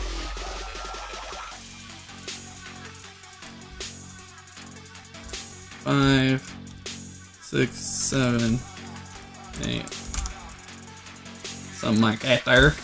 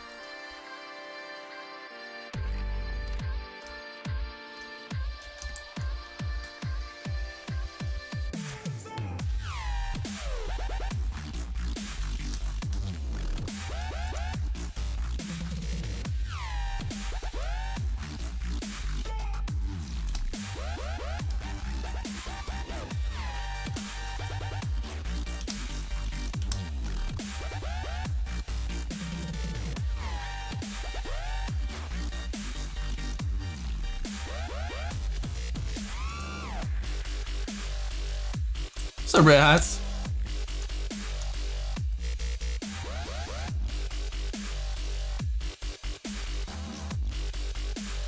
So, do you guys have any questions generally about what we talked about earlier? What to expect, what you should do, what you shouldn't do? I really think if you take anything away from the stream, like, know that the most important thing to be tested on is your judgment. So when you have choices to make, really actually think about them. Don't just do a thing. You know, when it's like, hey, should I improvise or not? Really think about that choice. What does that mean? And if you decide to improvise, why? What are you doing when you improvise? Is it helping? Is it hurting? Don't do shit that makes me go, wait, what was he doing? What was she doing? What is this craziness?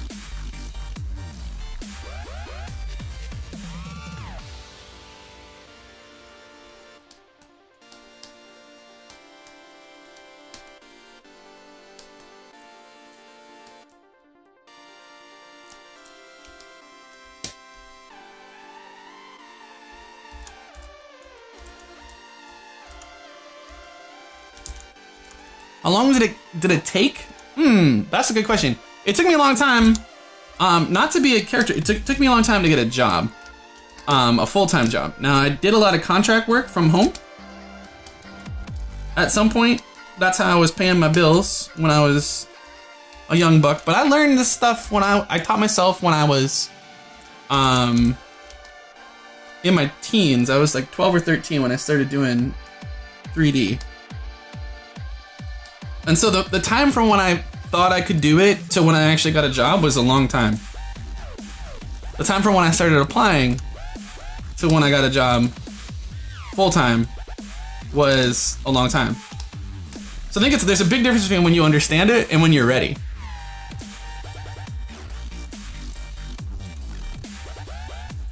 Dino holes? I don't tend to do what I just did. The way that I did that, I should have had backface mask on in the first place, but I'm not worried about it. This is a throwaway mesh anyway, so all I need to do is make sure that the resulting model represents what I want it to.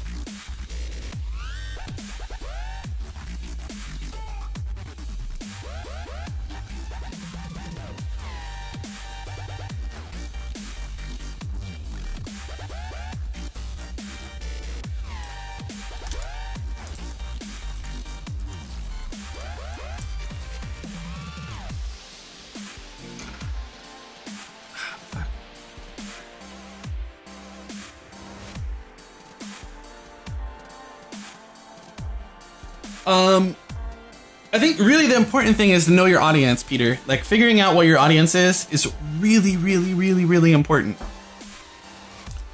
And so we were talking about this earlier, and if you missed it, maybe I'm not going to go in deep in deep about it again, but you know, figuring out why you're being tested is really important. And in fact, it's kind of like, it's the same reason why I think a lot of models look bad, is not knowing why you're making something. You don't know what the, like, what's this plate supposed to do? It's not even like telling yourself a deep story, but understanding what it's there for helps you make choices about how it would attach if you don't see that, right? Helps you make choices about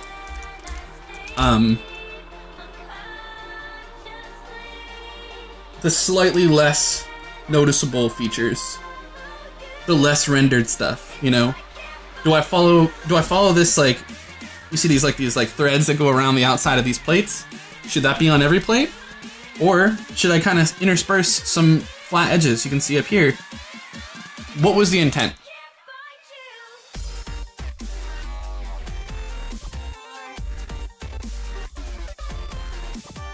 So understand your audience, understand what you're doing and why you're doing it. And I think that's a huge, huge, huge, huge bonus. When you get to that point where you understand why you're making the thing you're making, and understand why someone's asking you to do something, you're gonna do just so much better job of achieving what they think is good. There's like a little bit of empathy involved. People don't tell you that, but really, it's not just about making a bomb-ass piece of art. It's understanding how you fit in their team, how you'd fit into the environment that you could work in. Like, if they have the best hard surface modeler in the world, they don't give a shit about my hard surface modeling. They want to know how I can upgrade them in another area, right?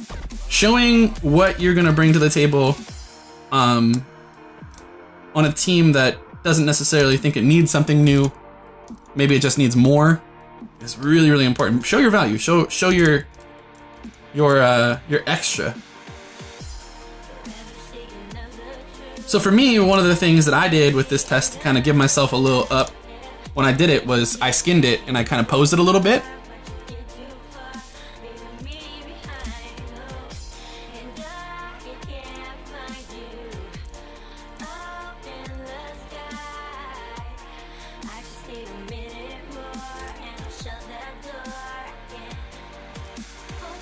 And Peter, you know enough, I mean, so I assume you know enough about Guild Wars 2 in general, or just the art in general at that company.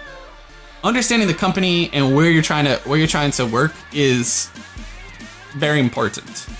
And this is one where there's some really specific cultural things that they do where really you often don't get full character concepts. So how do you follow through with this?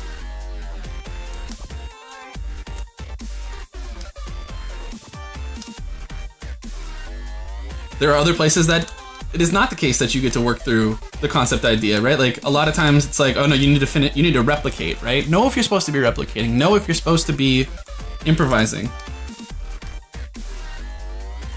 Are we playing jazz or are we playing classical music? You know what I'm saying? Do they need a problem solver or do they need someone to just build shit? Honestly, asking questions is a great way to find that stuff out too, you know? When you get to the point where you're like, hey, you want me to do an art test? A couple quick questions. What are you hiring this position for? Is it get it done? Like we gotta push a product out the door? Is it cleaning up other people's stuff? Is it being a creative force on the team? Like, just understanding the motivation of the hiring manager. It's not hard for me to say, oh yeah, no, we really just want grunt work. Truthfully, that's what we need. It's easy for me to say that. And there's no sweat. If they say they can't answer the question, that's fine.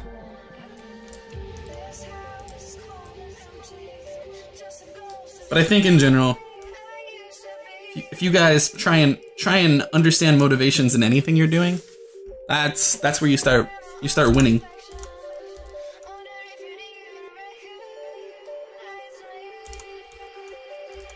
It really does just translate to a lot of different stuff, right? Like what the concept artist was doing, what the modeler that did the first Charr was doing, what the original Charr concept was, you know, understanding what they were doing and why they were doing it. You have different conversations with the people around you about it then.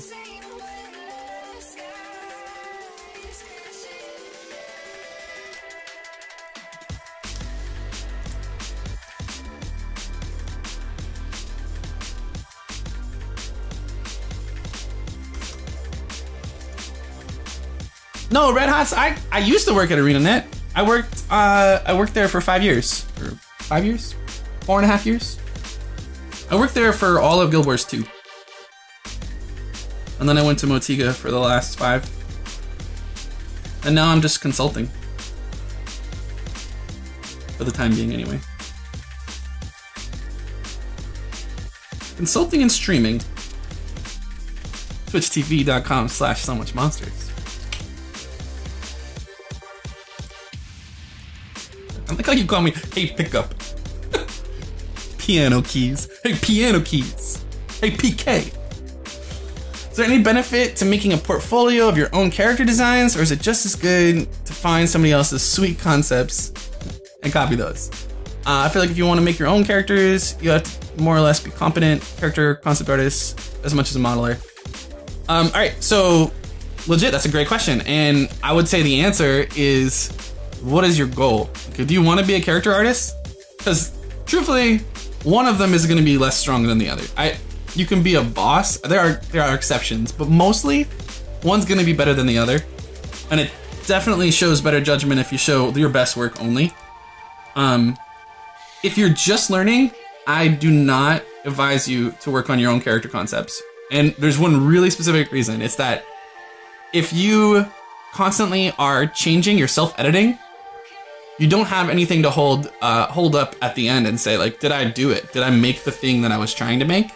All you have is like these pencil sketches throughout the whole thing where you've edited. And if you show me the concept and say, like, here's what I was making, and then you show me the model and they don't look alike, then my feedback can only be on what I see, not on how you're executing.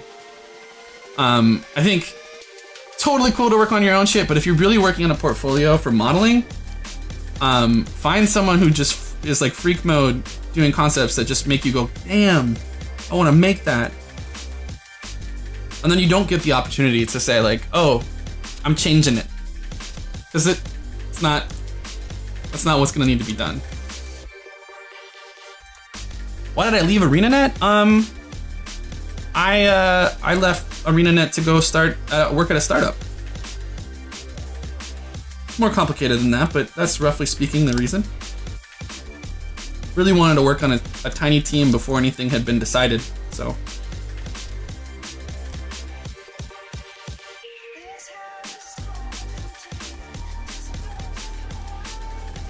And I got an opportunity to like build a team and start a project from nothing.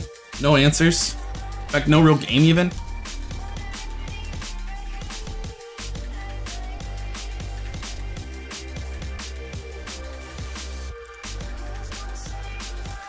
Yeah, I was just saying focus.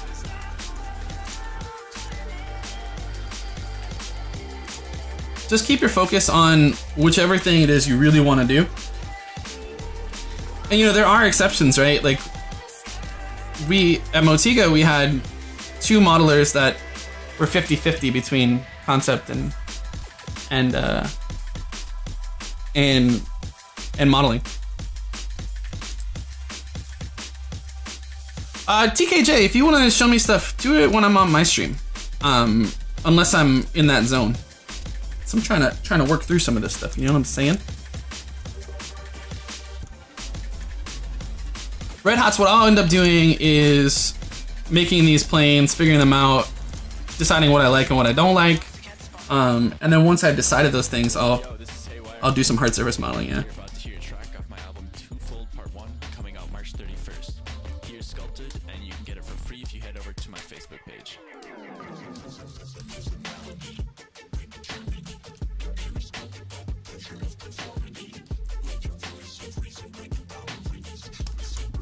It's easier to solve problems in this kind of mushy zone. What's up, Nick?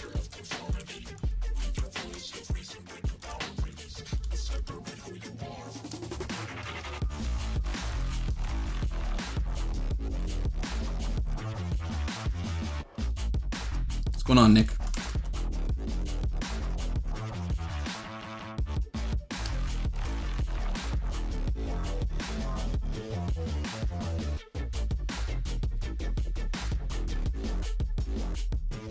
All about solving problems. Actually, that's really what this job is, honestly. The problem is, make some shit. The solution is, who knows? So figuring out as you go. You know, like the real truth is character art is problem solving.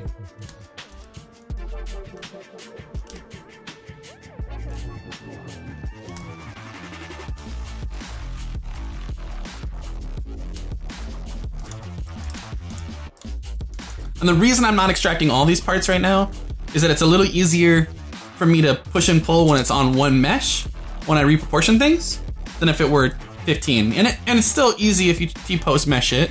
It's just that some of the softness of things tends to flatten out the shapes and stuff like that. So for now we're just gonna rough it. You know what I'm saying?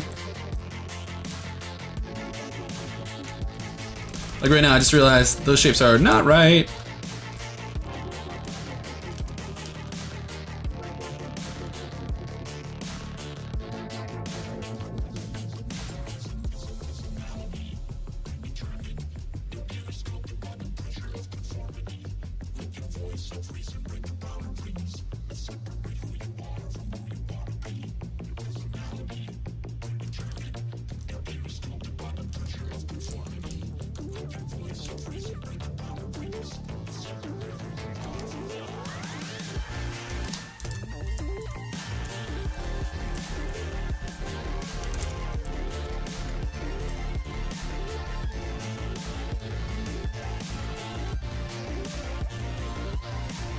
Show a little more skin around here, Charr boy. Tuck and roll.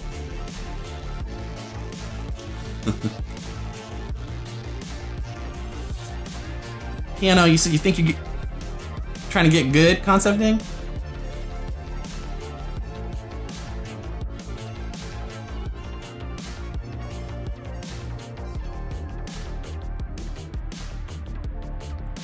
Okay, that's fair. That is fair, Nick. He might need that. And here's another track I did with Zeros called Permutate. Hope you enjoy.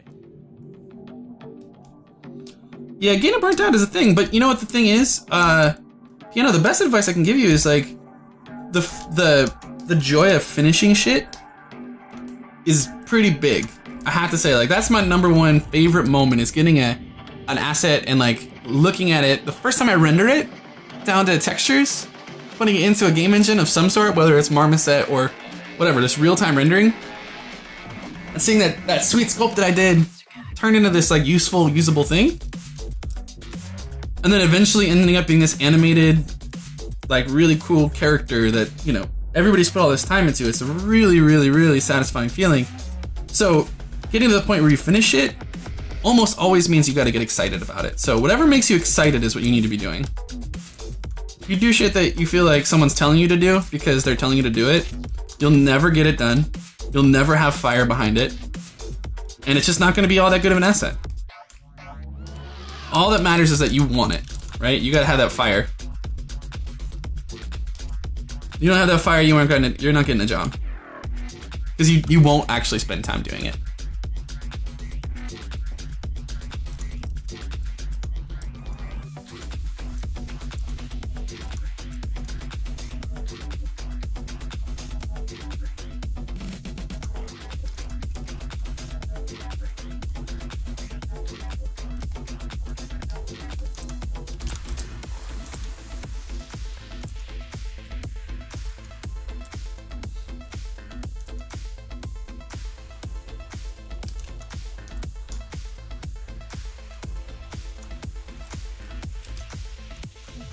Why'd these go so far out, Joe?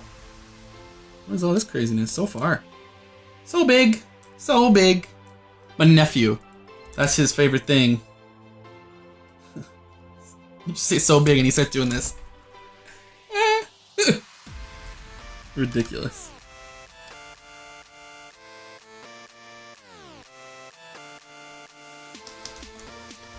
Okay, so we're getting some more rough stuffs.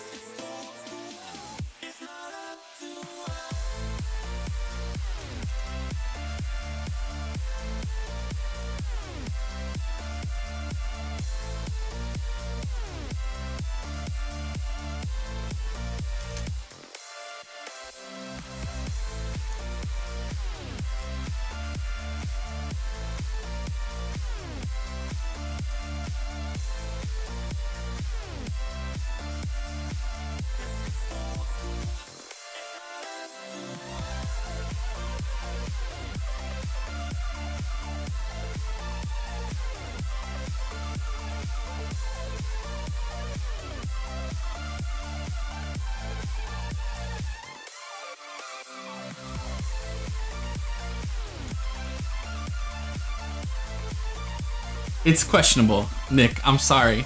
It's free music. I had to find enough to fill my stream time, right? And so Thanks for joining us on the Monster Cat podcast. it's a Monster Cat podcast is what I was using, because it's all rights or like free. Rights free? Yeah. That's a bad kitty. That's a bad kitty. Yeah, dude, focus. You need focus.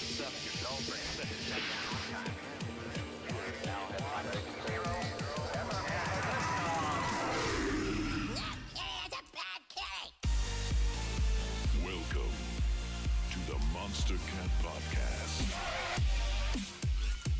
What's up, Mr. Bowtie? Taking you on a journey. This is Monster Cat. Hey guys, this is Laszlo here, and you are listening to my track called Interstellar. Is it important to texture all your models for your portfolio? Not all of them, but definitely it's super lame to see great sculpts, like a bunch of great high polys, and no game res stuff. It's like, well, you got halfway there, congrats. I'm gonna go talk to the guy that can get all the way there. It's the Monster Cat podcast. The game model stuff is not trivial. It's not like, it's work. It's like serious work, and it's actually really important for me as a hiring manager to say like, oh, you can do this whole job. Super important. Be right back. So we're making progress. This is still looking sludgy, but it looks so dope when you start breaking it apart. We're not there yet.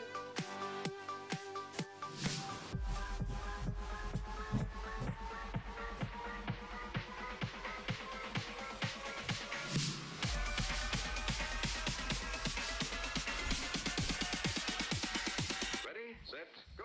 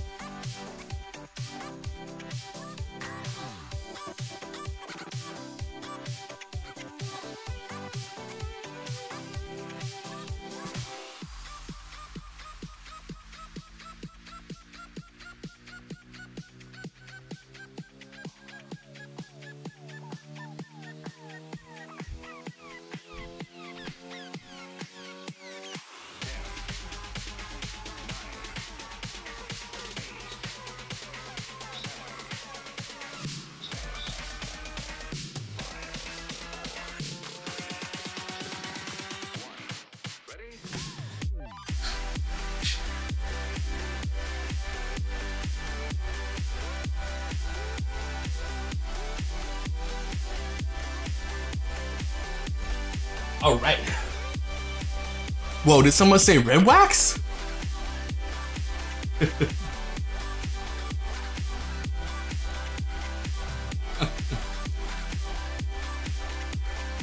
Don't you ever put them on red wax. Don't you do it. Not okay.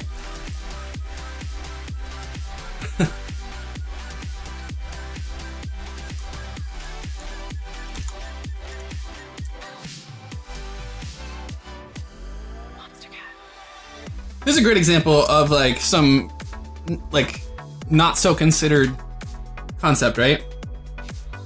There's a real leg that's actually coming forward. It's not going straight down.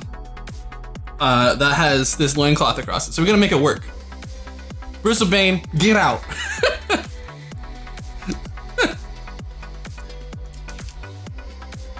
Don't you dare.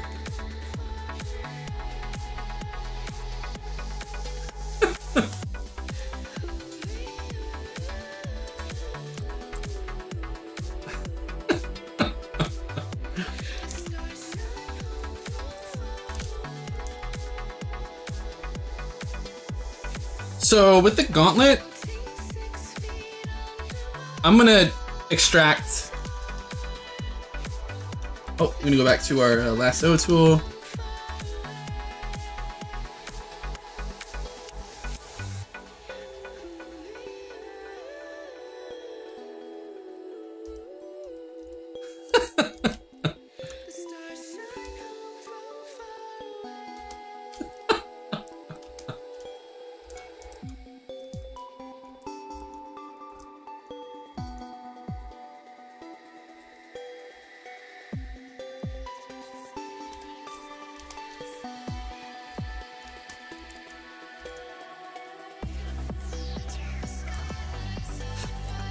Bunch of jokers in here.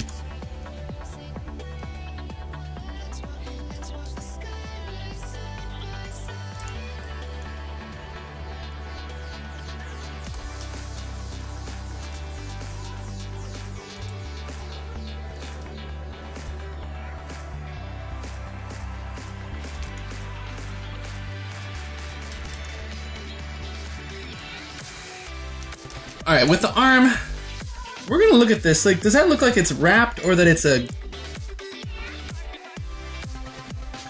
Looks like it's just like a whole wrap, huh? Let's do some science.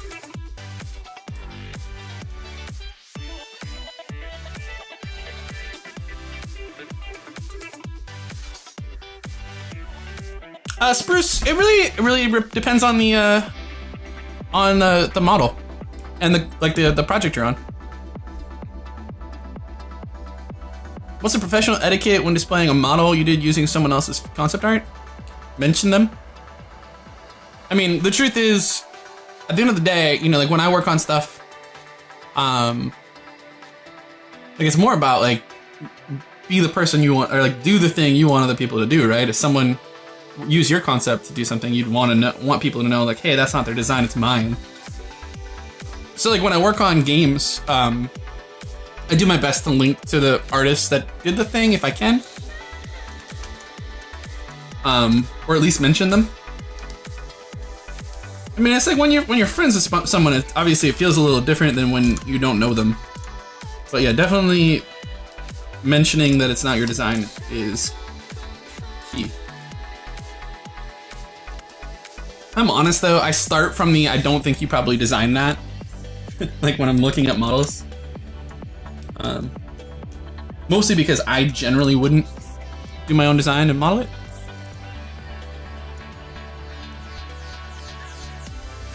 Delete ZBrush? Oh my god. Fucking red wax getting so deep in there. Who knew?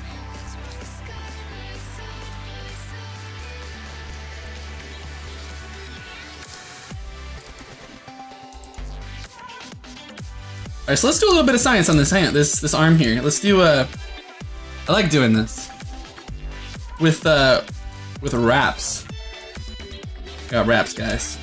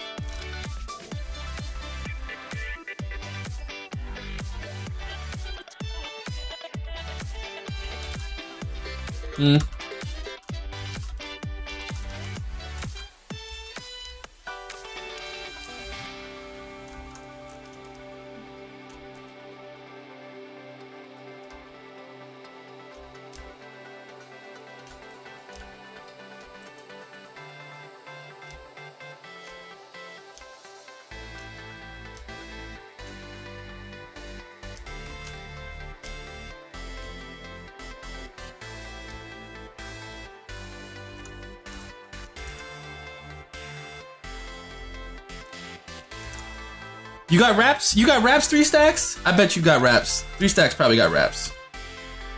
That's my guess. What do you guys think? You think 3 stacks got wraps?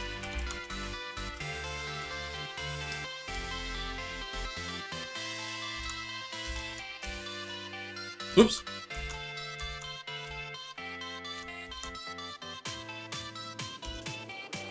All we'll do is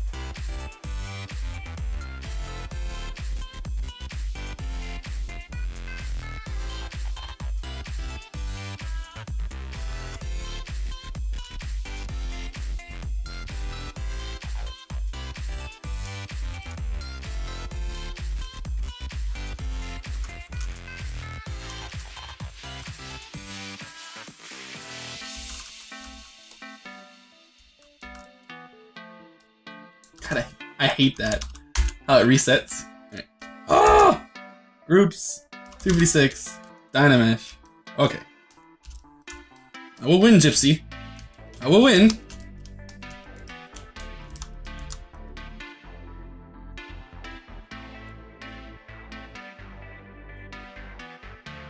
That was a slice curve brush, sorry.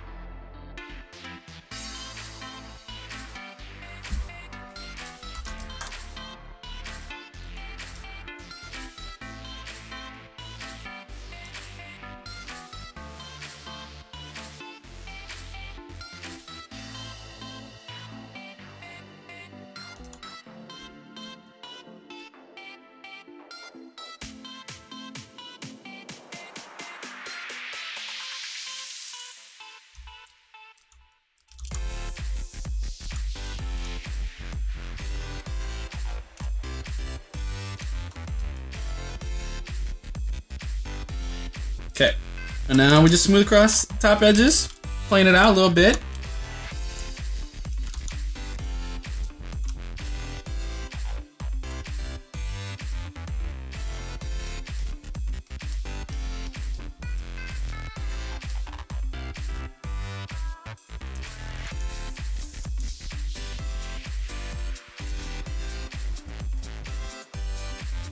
What's tomming? Oh, peeping Tom?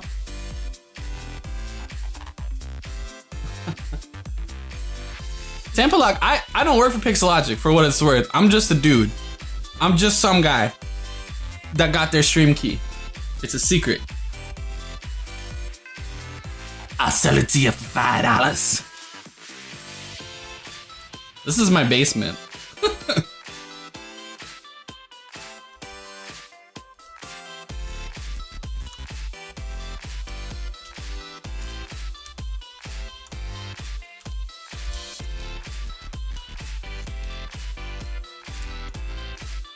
I like that you said tomming. What's up, Kingsley?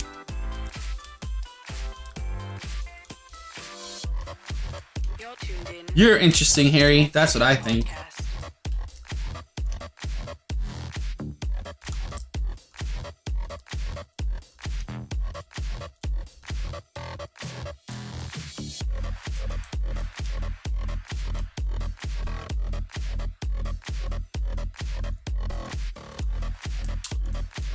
What do, Kings? How you doing?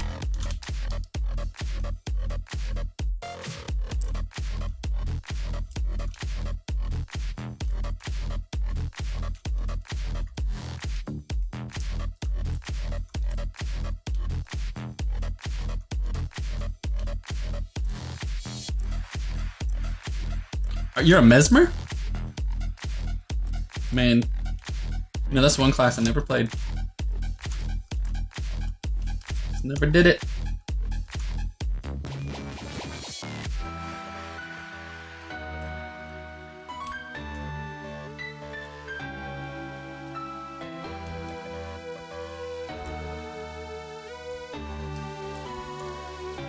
I'm pretty good, man. I'm pretty good. Been doing some consulting, which has kind of made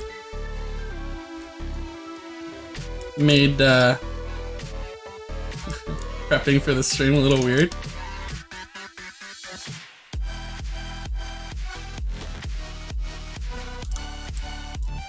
Like, I'll just be not working tomorrow. I'll be doing some things.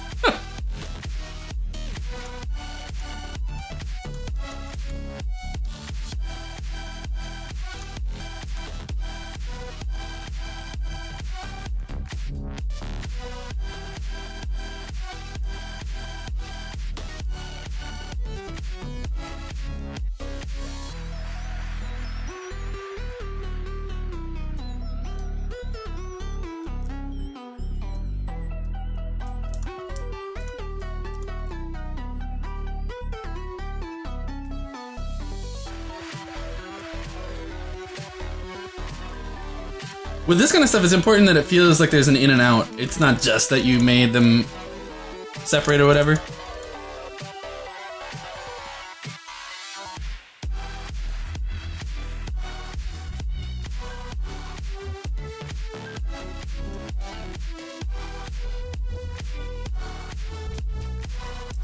Also, right now there's no real form to the arm, so I'm gonna try and like do an overall set of moves that are just sort of about. Like I'm gonna step down a level or two. By a level or two, I mean all the way down. What I'll do is kind of like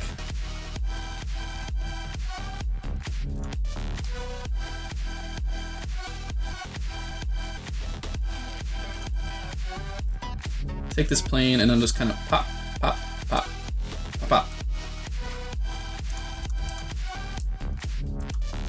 Follow the contour of the arm a little bit more. It's not a series of tubes, is all I'm saying.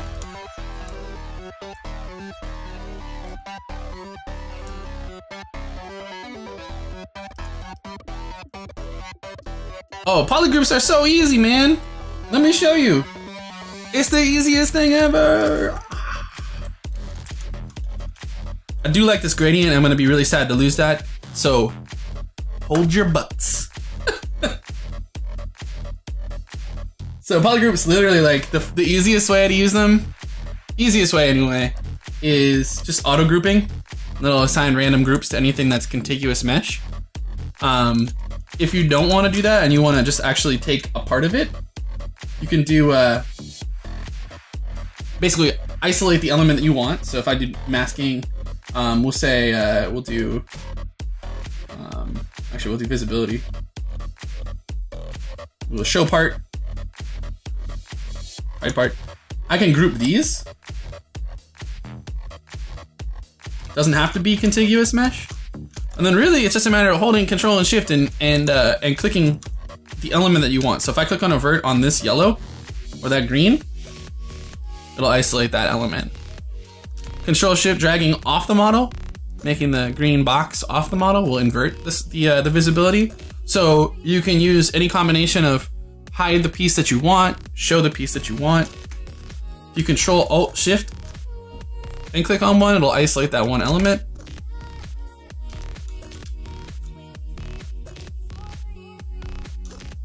Control Shift clicking once you've hidden one thing. Oh, look at all these little Tootsie Rolls in here. Delicious. Oh man, look how delicious this looks. Let me hide these just so you can see. Oh boy, look at that gradient.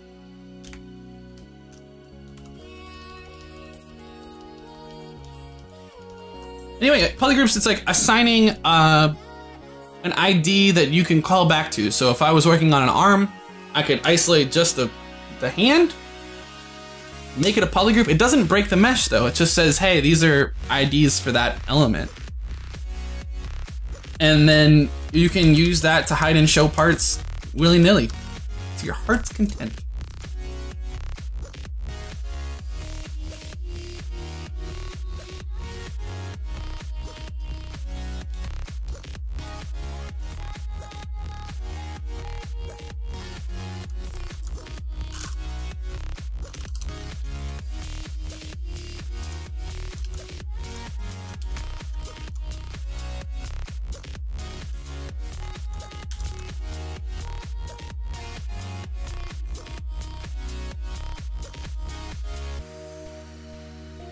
Before I do destructive stuff like that, I like to kind of like hide parts of it.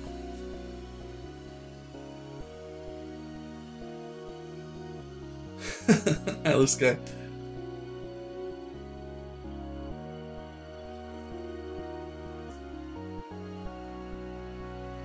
Yeah, Cat did have good gradients, didn't it? I remember going from Max bipeds to Cat, and I was like, "What jerk decided these were the colors?" The old palette for bipeds.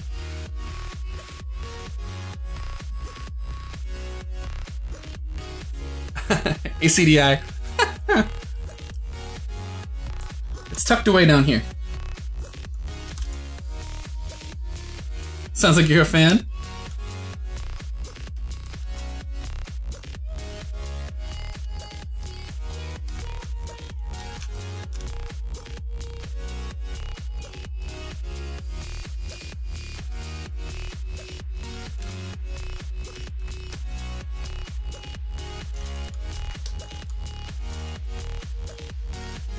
tuned in. Yeah, so when I do destructive stuff, I tend to duplicate the model. Control-Shift-D is the shortcut for that. I do it all the time. So you'll see like I always have like extra little bits in here. But once I'm happy with what's there, I'll delete it and move on. Like here we got an extra arm. So let's get that other, get our polygroup boy.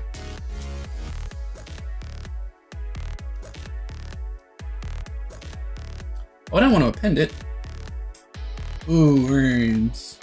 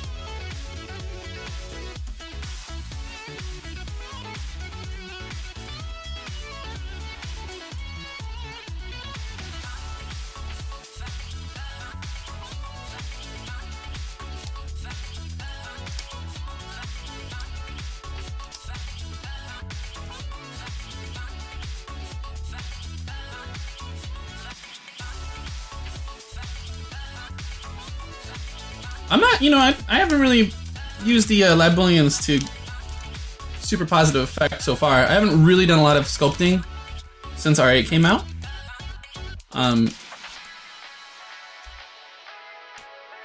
I've definitely spent a few streams like just messing around, learning the tools, but my my general workflow is a little. It's very broad. I use all the programs.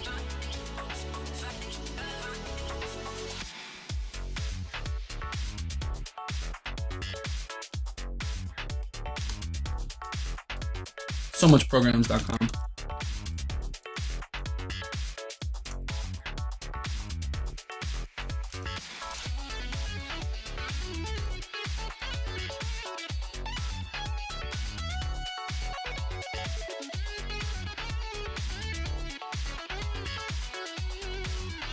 That's my new website I'm about to start, so much programs.com.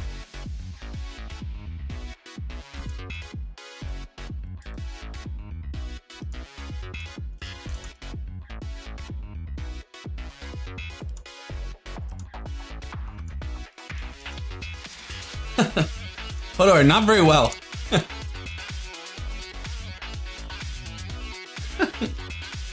You're not wrong. You're not wrong. So Hodor, one of the tricks for me, in the not having to go into an office every day, has been I made another user that I don't have like Steam and shit installed. I feel like that's one thing that I can say with students, especially. I fucking know that you're not working as much as you say you are, because like, if I can do a whole character bust in this the class, and you had a week to just do one, you can get something done. If it looks like it's only the time that I gave you in the classroom to do it, I know you didn't do it. And oftentimes, when we would have the real talk hashtagged, the truth is, you could tell that they were playing games. And like, eventually they would be like, yeah, you know, it's hard to not play Call of Duty all the time. I totally agree. I totally agree. It is really easy to just play games and do anything else. Play with my cat. Hang out outside on the patio drinking beers. Doing anything but that work that I have to do. But setting up myself with like a, you know, I'm gonna get up in the morning and at the very least I'm gonna open everything up. Being on a separate user with no games, no distractions, apart from like chat. Even that I probably could get rid of and probably be smart about it. But I think the real key was for me to separate business time from fun time. And computers are just not very good at doing that. They want you to do everything. They want you to multitask. Which really just means you're going to end up playing PUBG for 6 hours, waking up to the sunlight behind you, realizing why did I do this to myself? Somehow I gotta get stuff done. So the answer is there's no real answer. It's just you gotta be on it. You have to want it. It's really easy to be distracted, and I totally understand that, but there's no trick. There's no like foolproof. You can't mess this up, because you can mess it up. I mess it up all the time. And I think the truth is to be honest with yourself about it. And if you can be honest with yourself about it, I think that'll clear the way for you to make better choices. But if you're still in the stage of like, oh no, you know what? I got self-control. I can do it. If you're still in that stage, you know, I'm a grown-ass man who's been doing this for a long time, and I still don't really want to do it if I don't have like an environment around me that says it's work time. I know people that do freelance stuff exclusively. I know they have separate computers, one that's not connected to the internet to do work. That's like business time. And like many people that I know that do just freelance stuff will absolutely do that. We'll just be like, there is a place. It is this room. If I go in here, I don't mess around.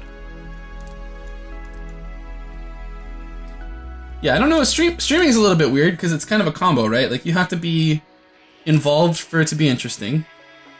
And so I mean, I know that I'm about half as productive, roughly speaking. If I weren't talking and interacting with people on my stream, the focus mode, I don't ever get to that point where I can really click out. And like when I'm at work, I'll put headphones on, put music on, and I'll just max out. I'll forget lunch. I'll just be sculpting forever. And so I don't get that when I'm streaming. In fact, I've never had that feeling.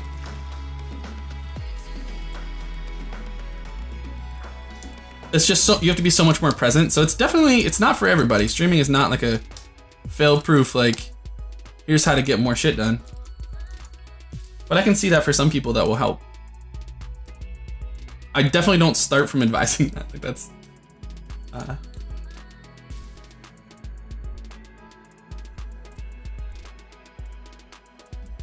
piano keys, medicate, dude. Honestly. I don't know, he's not in here, but Nain, one of the dudes that hangs out in the So Much Monsters stream, super fucking good, like really, really good. But found out at, I don't know, I think he's like 23 or 24 that he's got ADD. And so he started medicating. He's like, it's so different. If you actually are ADHD, it's such a different world.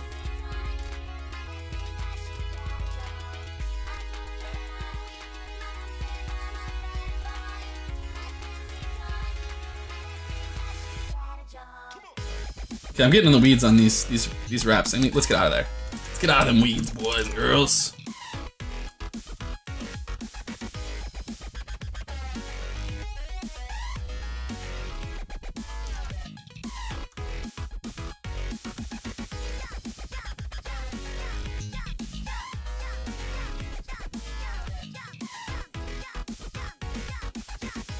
Oh, what's up, Jake? I don't know. We haven't met, I assume. You said Johan told you about it. Why did he tell you about it? Also, hi. How are you? Any friend of Joe is a friend of mine.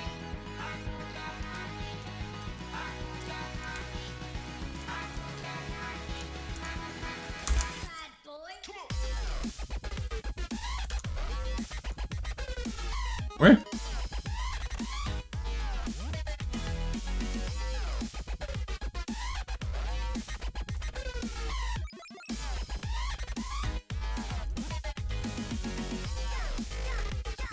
You knew it was a Charr. I've been getting a lot of different results in the unofficial polling. Lizard seems to be the leading prediction of what I'm making.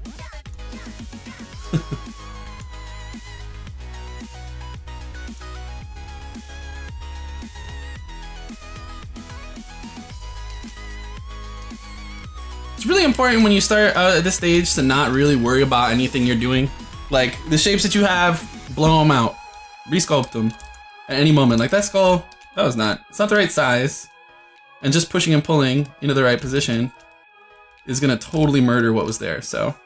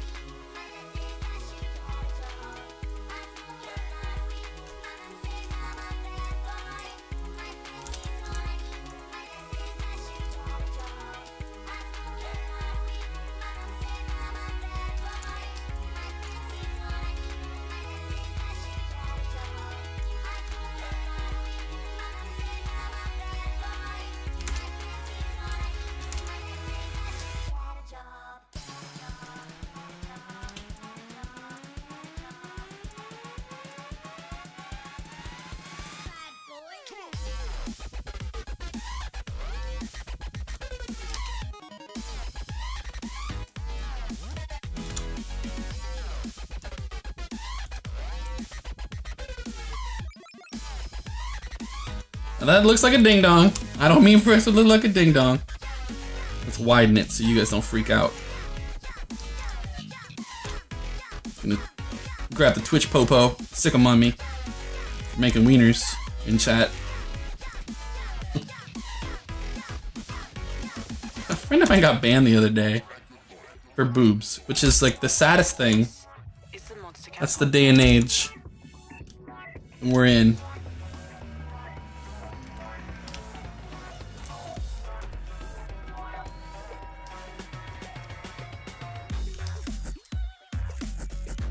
Exactly.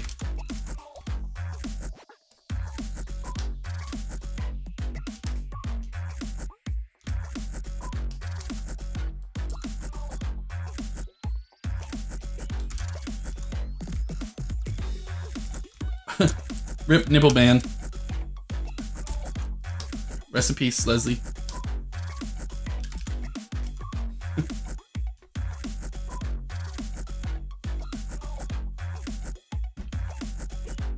What? Plugged in the box? Oh my god. Where do you live, Isle Sky? That sounds like the worst place. Oh my goodness. Oh my goodness.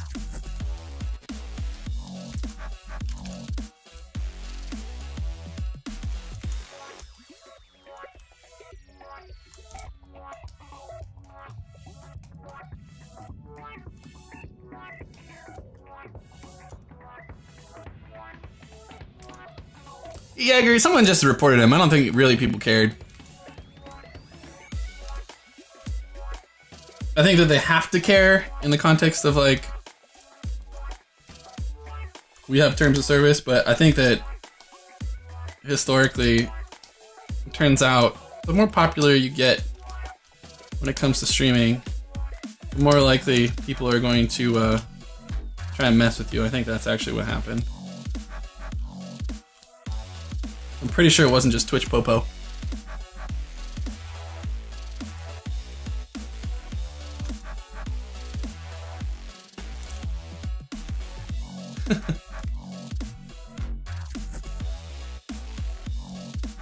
Okay, we've gone too far. Holy shit. The chat just got, everything's gone south. I'm sorry. So we're wrapping up. Again, only have 20 minutes left. If you guys have any questions about doing art tests, about taking art tests, about making art tests, if that's a thing that you do that you've never had to do before, that's a world you gotta be in. I don't know. You guys have any insightful questions?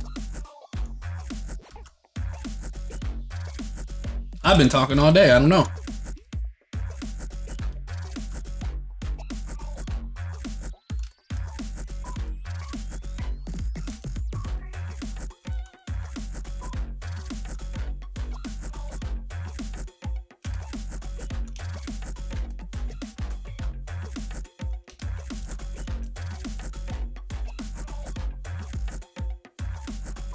Where did I get that matte? It's just a ZBrush viewport shader, but I've got a brown on it. It's just this. I don't know, I always use different values. I shift it around as I go. It's one of the ZBrush matte caps. I really love a lot of the stuff he did. They're really cool. Just like a lot of really good choices.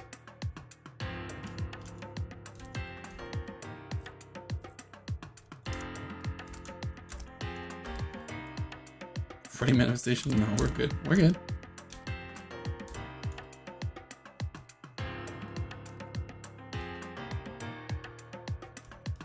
I'm gonna try and crash through all these different elements. The legs are not the right place, and on the right place, and actually, shape-wise, they look fucking insane. So, let's...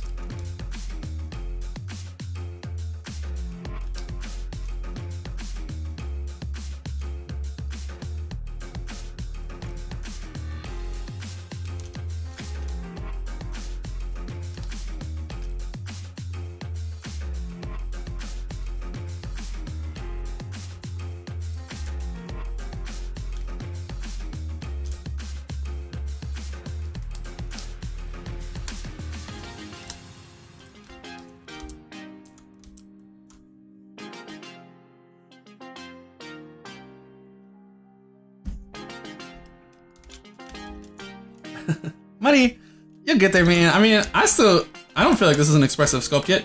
The thing is, it really what matters is how you refine, right? It doesn't matter how fast you do it. It matters how you approach refining it. And refining is like, that's the art, man. The first hour or two where you're getting all the shapes in, it's just like, well, this isn't gonna look right. And right now, I'm actually not super concerned. I do a little bit of proportion stuff right now, but mostly right now, I'm just repeating a process of trying to build up to the point where I can really see stuff. I can see the choices I can make, and I can see an exit, right? Like I can see forward.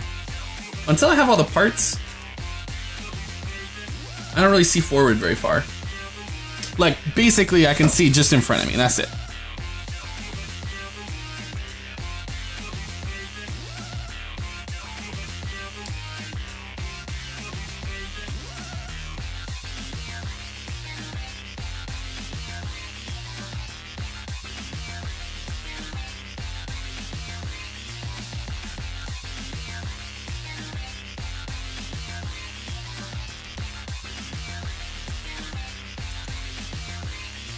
What's up, Franken?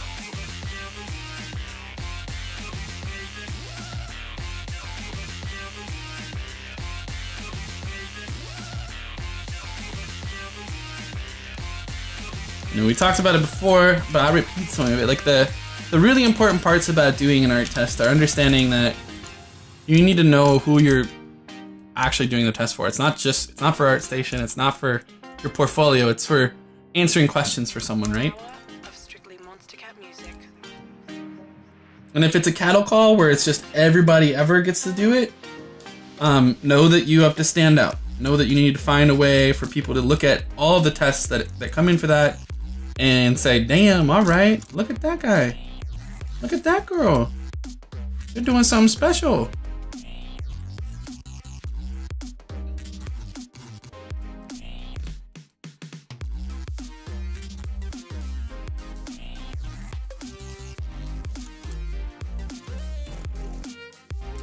What should you look for when you reach the end of an art test? What do you mean?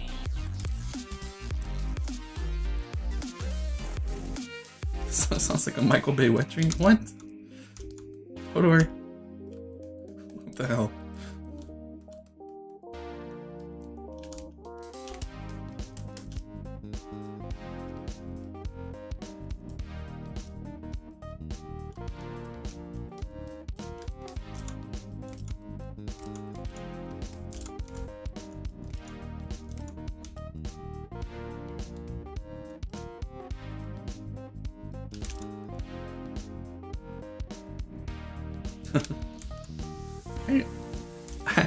Tampalak, I think it's actually more like 16 now.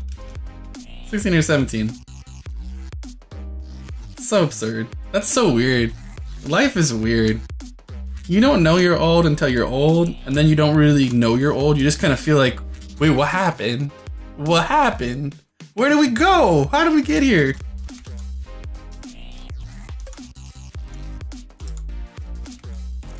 What kind of presentation? Let's see. Well, I can show you what I've done for my art tests. If that's useful. I mean, so this one I can show you right now since I had that up.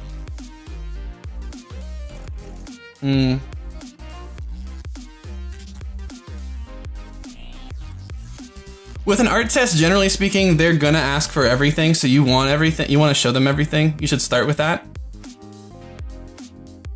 That's easy mode, start there. So I'm trying to find,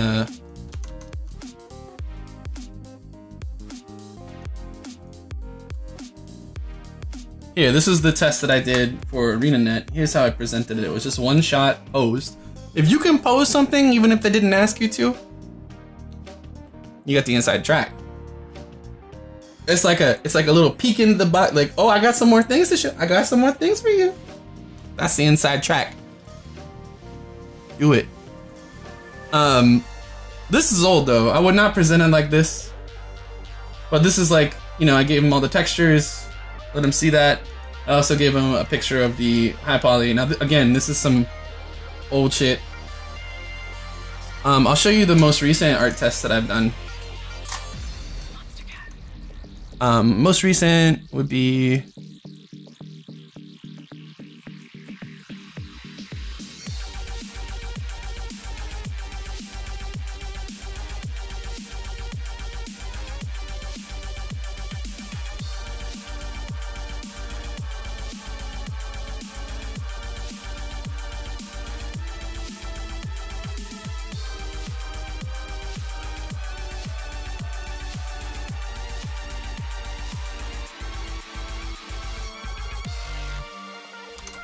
let me see, somuchmonsters.com. The most recent one I did was for Epic. That's older, still over a year old. So this was the presentation I did for that. In this one, they told me to make the head a game res model, and then the body just a high poly, or upper body just a high poly, so like the hard surface and stuff. For a still older test,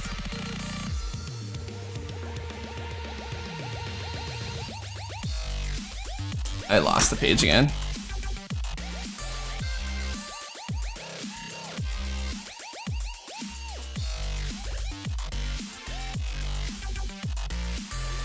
Where'd it go?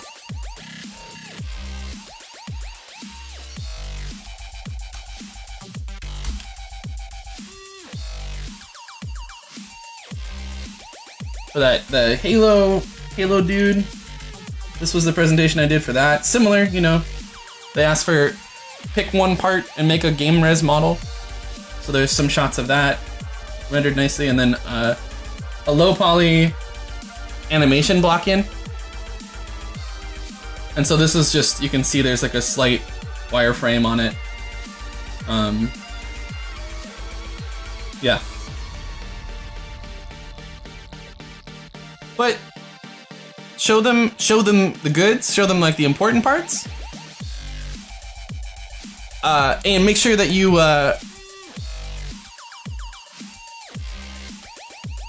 make sure if they ask for oh, ZBrush just crashed.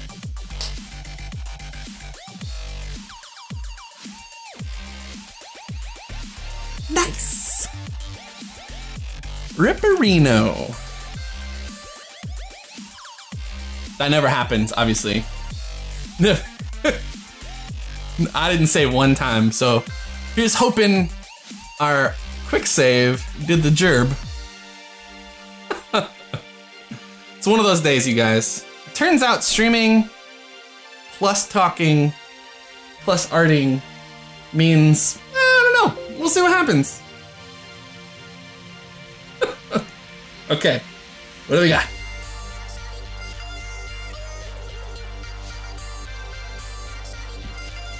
Is it you?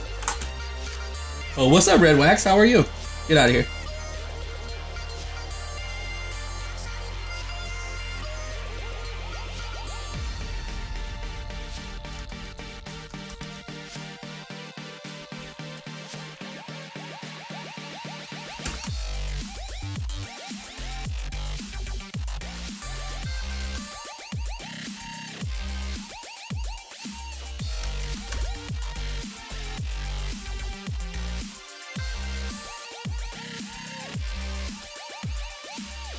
Why do I have that pop up from ZBrush on? Rip. I don't know, Frank. Maybe because I like ZBrush Live. Actually, I did turn it off, and I had to reinstall because I messed up the user rights for my contract. Hey guys. I said it can only be used on one user. You're listening to the Monster Cat Turned out that was not true. Coming up next is part 1 of my upcoming EP with 7 Minutes Dead, Midai Kekai. The track is called Neo Soul. Enjoy. Looks like a beaver. Yeah, any other questions? We only got 5 more minutes. Just want to make sure that, you know, if you guys had questions, I'm covering it.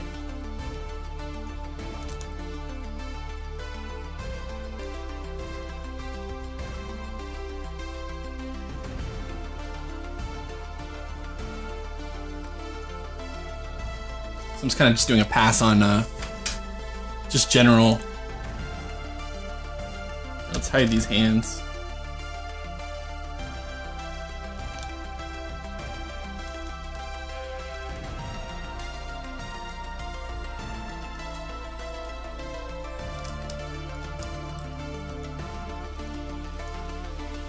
Yeah, this is all of this was done in ZBrush, Anthony. Can I get the same work done on Blender? Oh boy. No, not the stuff that I'm doing. The truth is, like, Blender's a cool software and everything, but it just isn't, it's not a comparable thing to what I'm doing. ZBrushing, like sculpting in general, it just isn't comparable.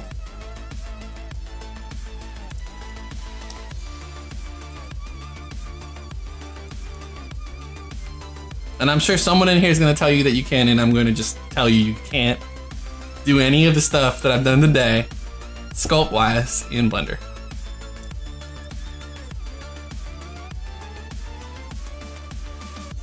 You can do stuff there, though. You can do some cool stuff. No questions. I'm not disparaging it, I'm just saying. Real talking. Up and down the block.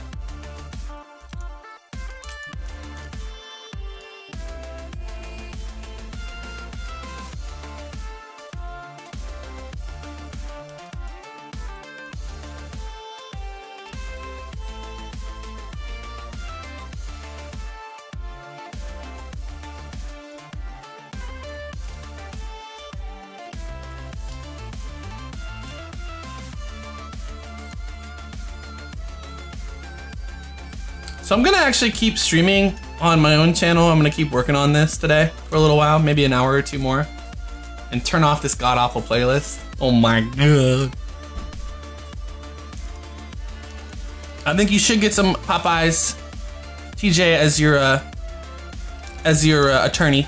Your attorney and oil man. I do advise you to get some Popeyes. You can get red wax in Blender. You couldn't do it. Oh my god. Could you describe the approach you use to create the character? Like high poly, low poly, topology, UV matte, big? Literally that's it. I do the high poly first, and I'll make the low poly. Well, low poly topology is the same thing. And then I'll unwrap it and render. I've been rendering in Substance Painter lately. I've been using that pretty heavily. Been using that pretty heavily in my workflow now. I love it. It makes doing materials a treat. It's like Photoshop for material work. It's so dope. So Substance Painter has been really important to me. And then once I do that, I bring it into the engine, do all the final stuff that I need to do to make it work. Whatever engine I need, you know, depending on what stuff we're working towards.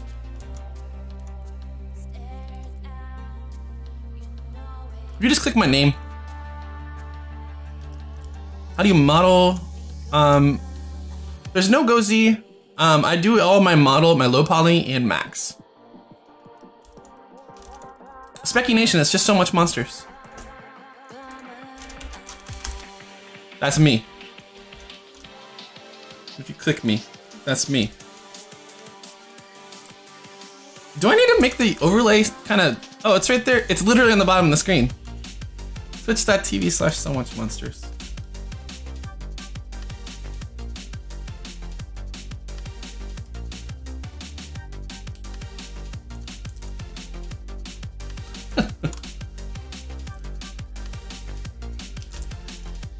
I'm not... I don't acknowledge 3D code as a program. Sorry.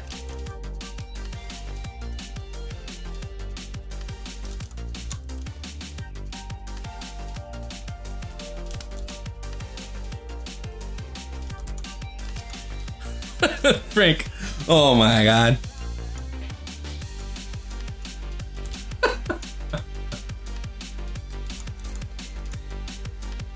Okay, so real quick, recap of today. Let's talk about it.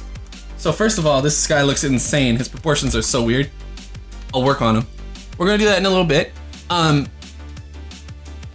one, most important thing, when you get to the point where you've got a portfolio that's dope, and you're ready to get a dope job with some dope people making dope stuff, know your audience when you get that art test. And you will get art tests. It's just a fact. You're gonna get them.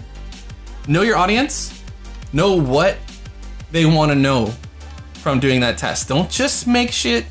Don't just make a model. Understand them. Start there. Figure them out first. Before you make any model at all, figure out why you're doing it. Do they not think you're a good high poly modeler? Do they think your materials are shit? What is it that they think that you need to be tested for? And if it's all of the above, then good luck. Godspeed. But start there. Figure it out.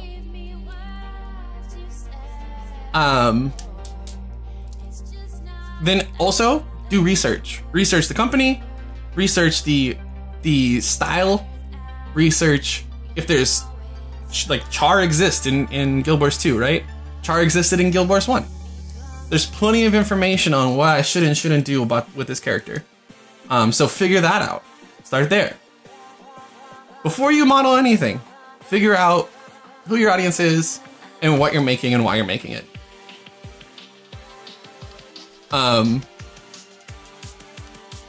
Let's look at my notes real quick. It's really important to understand the type of company you're doing a test for. If it's like a place like ArenaNet, they're gonna see tons of tests because it's cattle call, right? Like it's open calling for tests. You want to do it, you make it. You can surprise them. If it's one that they've asked you specifically for, and then they're only gonna have 5 people do it, then you really got to be on your game. If it's in a sea of tests, think about ways to differentiate yourself. Whether it's you're just better at materials than other people, or your high polys are gonna look so dope, your renders are gonna be great, your game model is gonna be amazing. Whatever those things are, figure out what makes you unique, and then also figure out what's gonna be the biggest challenge for you. And when you figure those things out, the whole test kind of maps itself out for you. You take the big challenges first. I don't really feel like any of the parts of this model are particular challenges for me, but if they were, that's how I would start it. So in general, just kind of work through what the problems are and map out the big stuff first and start on those. Well, Resoners, if it's like ArenaNet or I know Splash Damage has an open art test. There's a bunch of companies that have put up an art test just because, like, if you want to do it, go ahead. Before you even talk to anyone, you talk to a recruiter. Like, the weird thing about doing that shit is, like, when it's an open call like that, every job has a maximum amount of money you can spend on the hire. Whether it's $300,000 or $60,000. There's a huge range, right? And so if someone who gets paid $300,000, which doesn't happen in art in games, just hear me out. Someone who gets paid $300,000 and expects that, does the art test, and they murder it, they're never gonna get paid $300,000 if the budget for that headcount was 60. So it's weird to have that kind of shit where it's like, do this before you know, but it does mean that there are plenty of times where if you know who the audience is and how to get their attention, you can do a pretty good job with it. And it's really easy when you see those kind of things to Google what other people have done. And you can figure out, did they get a job there or not? You know, research is key when it comes to that stuff. Yeah, ACDI, or is AC DigiArt? Yeah, you definitely have to do the materials. That's actually probably the most important part, and I think a lot of people sleep on that. Materials, textures and materials are actually the final stage where you get to really decide whether or not you screwed yourself or not. So, if you do a good job on the materials, you can save a mediocre sculpt. If you do a terrible job on the materials, you can really mess up an amazing sculpt. So, materials, I would argue, is the most important thing to do well. And I think there's sliders for all the other parts of it. Your deformation might be a little bit questionable. I can train you on that if it's not too bad. But yeah, materials are the thing that will screw you completely.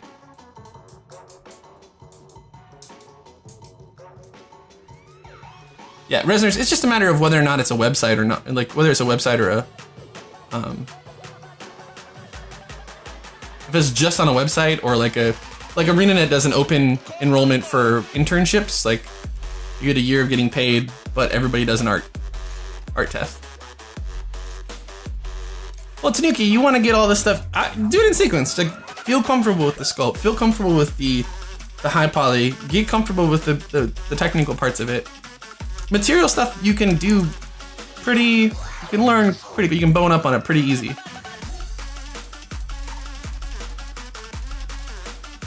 You ask if you do pass an art test and have weaknesses, do they help you improve on?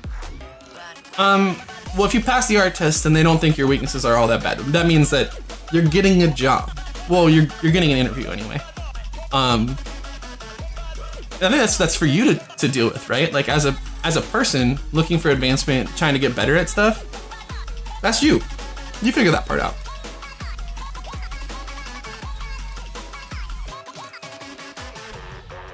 How and where do you suggest learning ZBrush? Well, right here on this channel is a pretty damn good place. There are a lot of really rad artists, dude.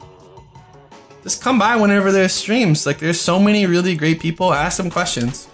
But most importantly, play with it. You need to like mess around and kind of get excited about making stuff. I think that's probably one of the most overlooked skills is being curious. Being a curious person means that you're gonna learn so much because you're just gonna ask questions, you're gonna tinker. So. Alright, so I'm overtime right now. I'm gonna go stream on my channel, twitch.tv/SoMuchMonsters. I'll be on there in a minute. But so now I realized I didn't get through an art test because it turns out this is 2 weeks of work. So I'm gonna work on this. I'll probably get through some sculpting parts of it. The next stream we're gonna be a junior artist. We're gonna figure out what that job looks like. We're gonna try out some different possible things you might end up doing as a junior artist or intern, whatever. Yeah, so I'll see you guys next week, same time. We'll be doing the next job. Until next time. The secret, I just want to tell you guys, I got hired. I got hired with this test that I'm doing right now. It's like I can predict the future.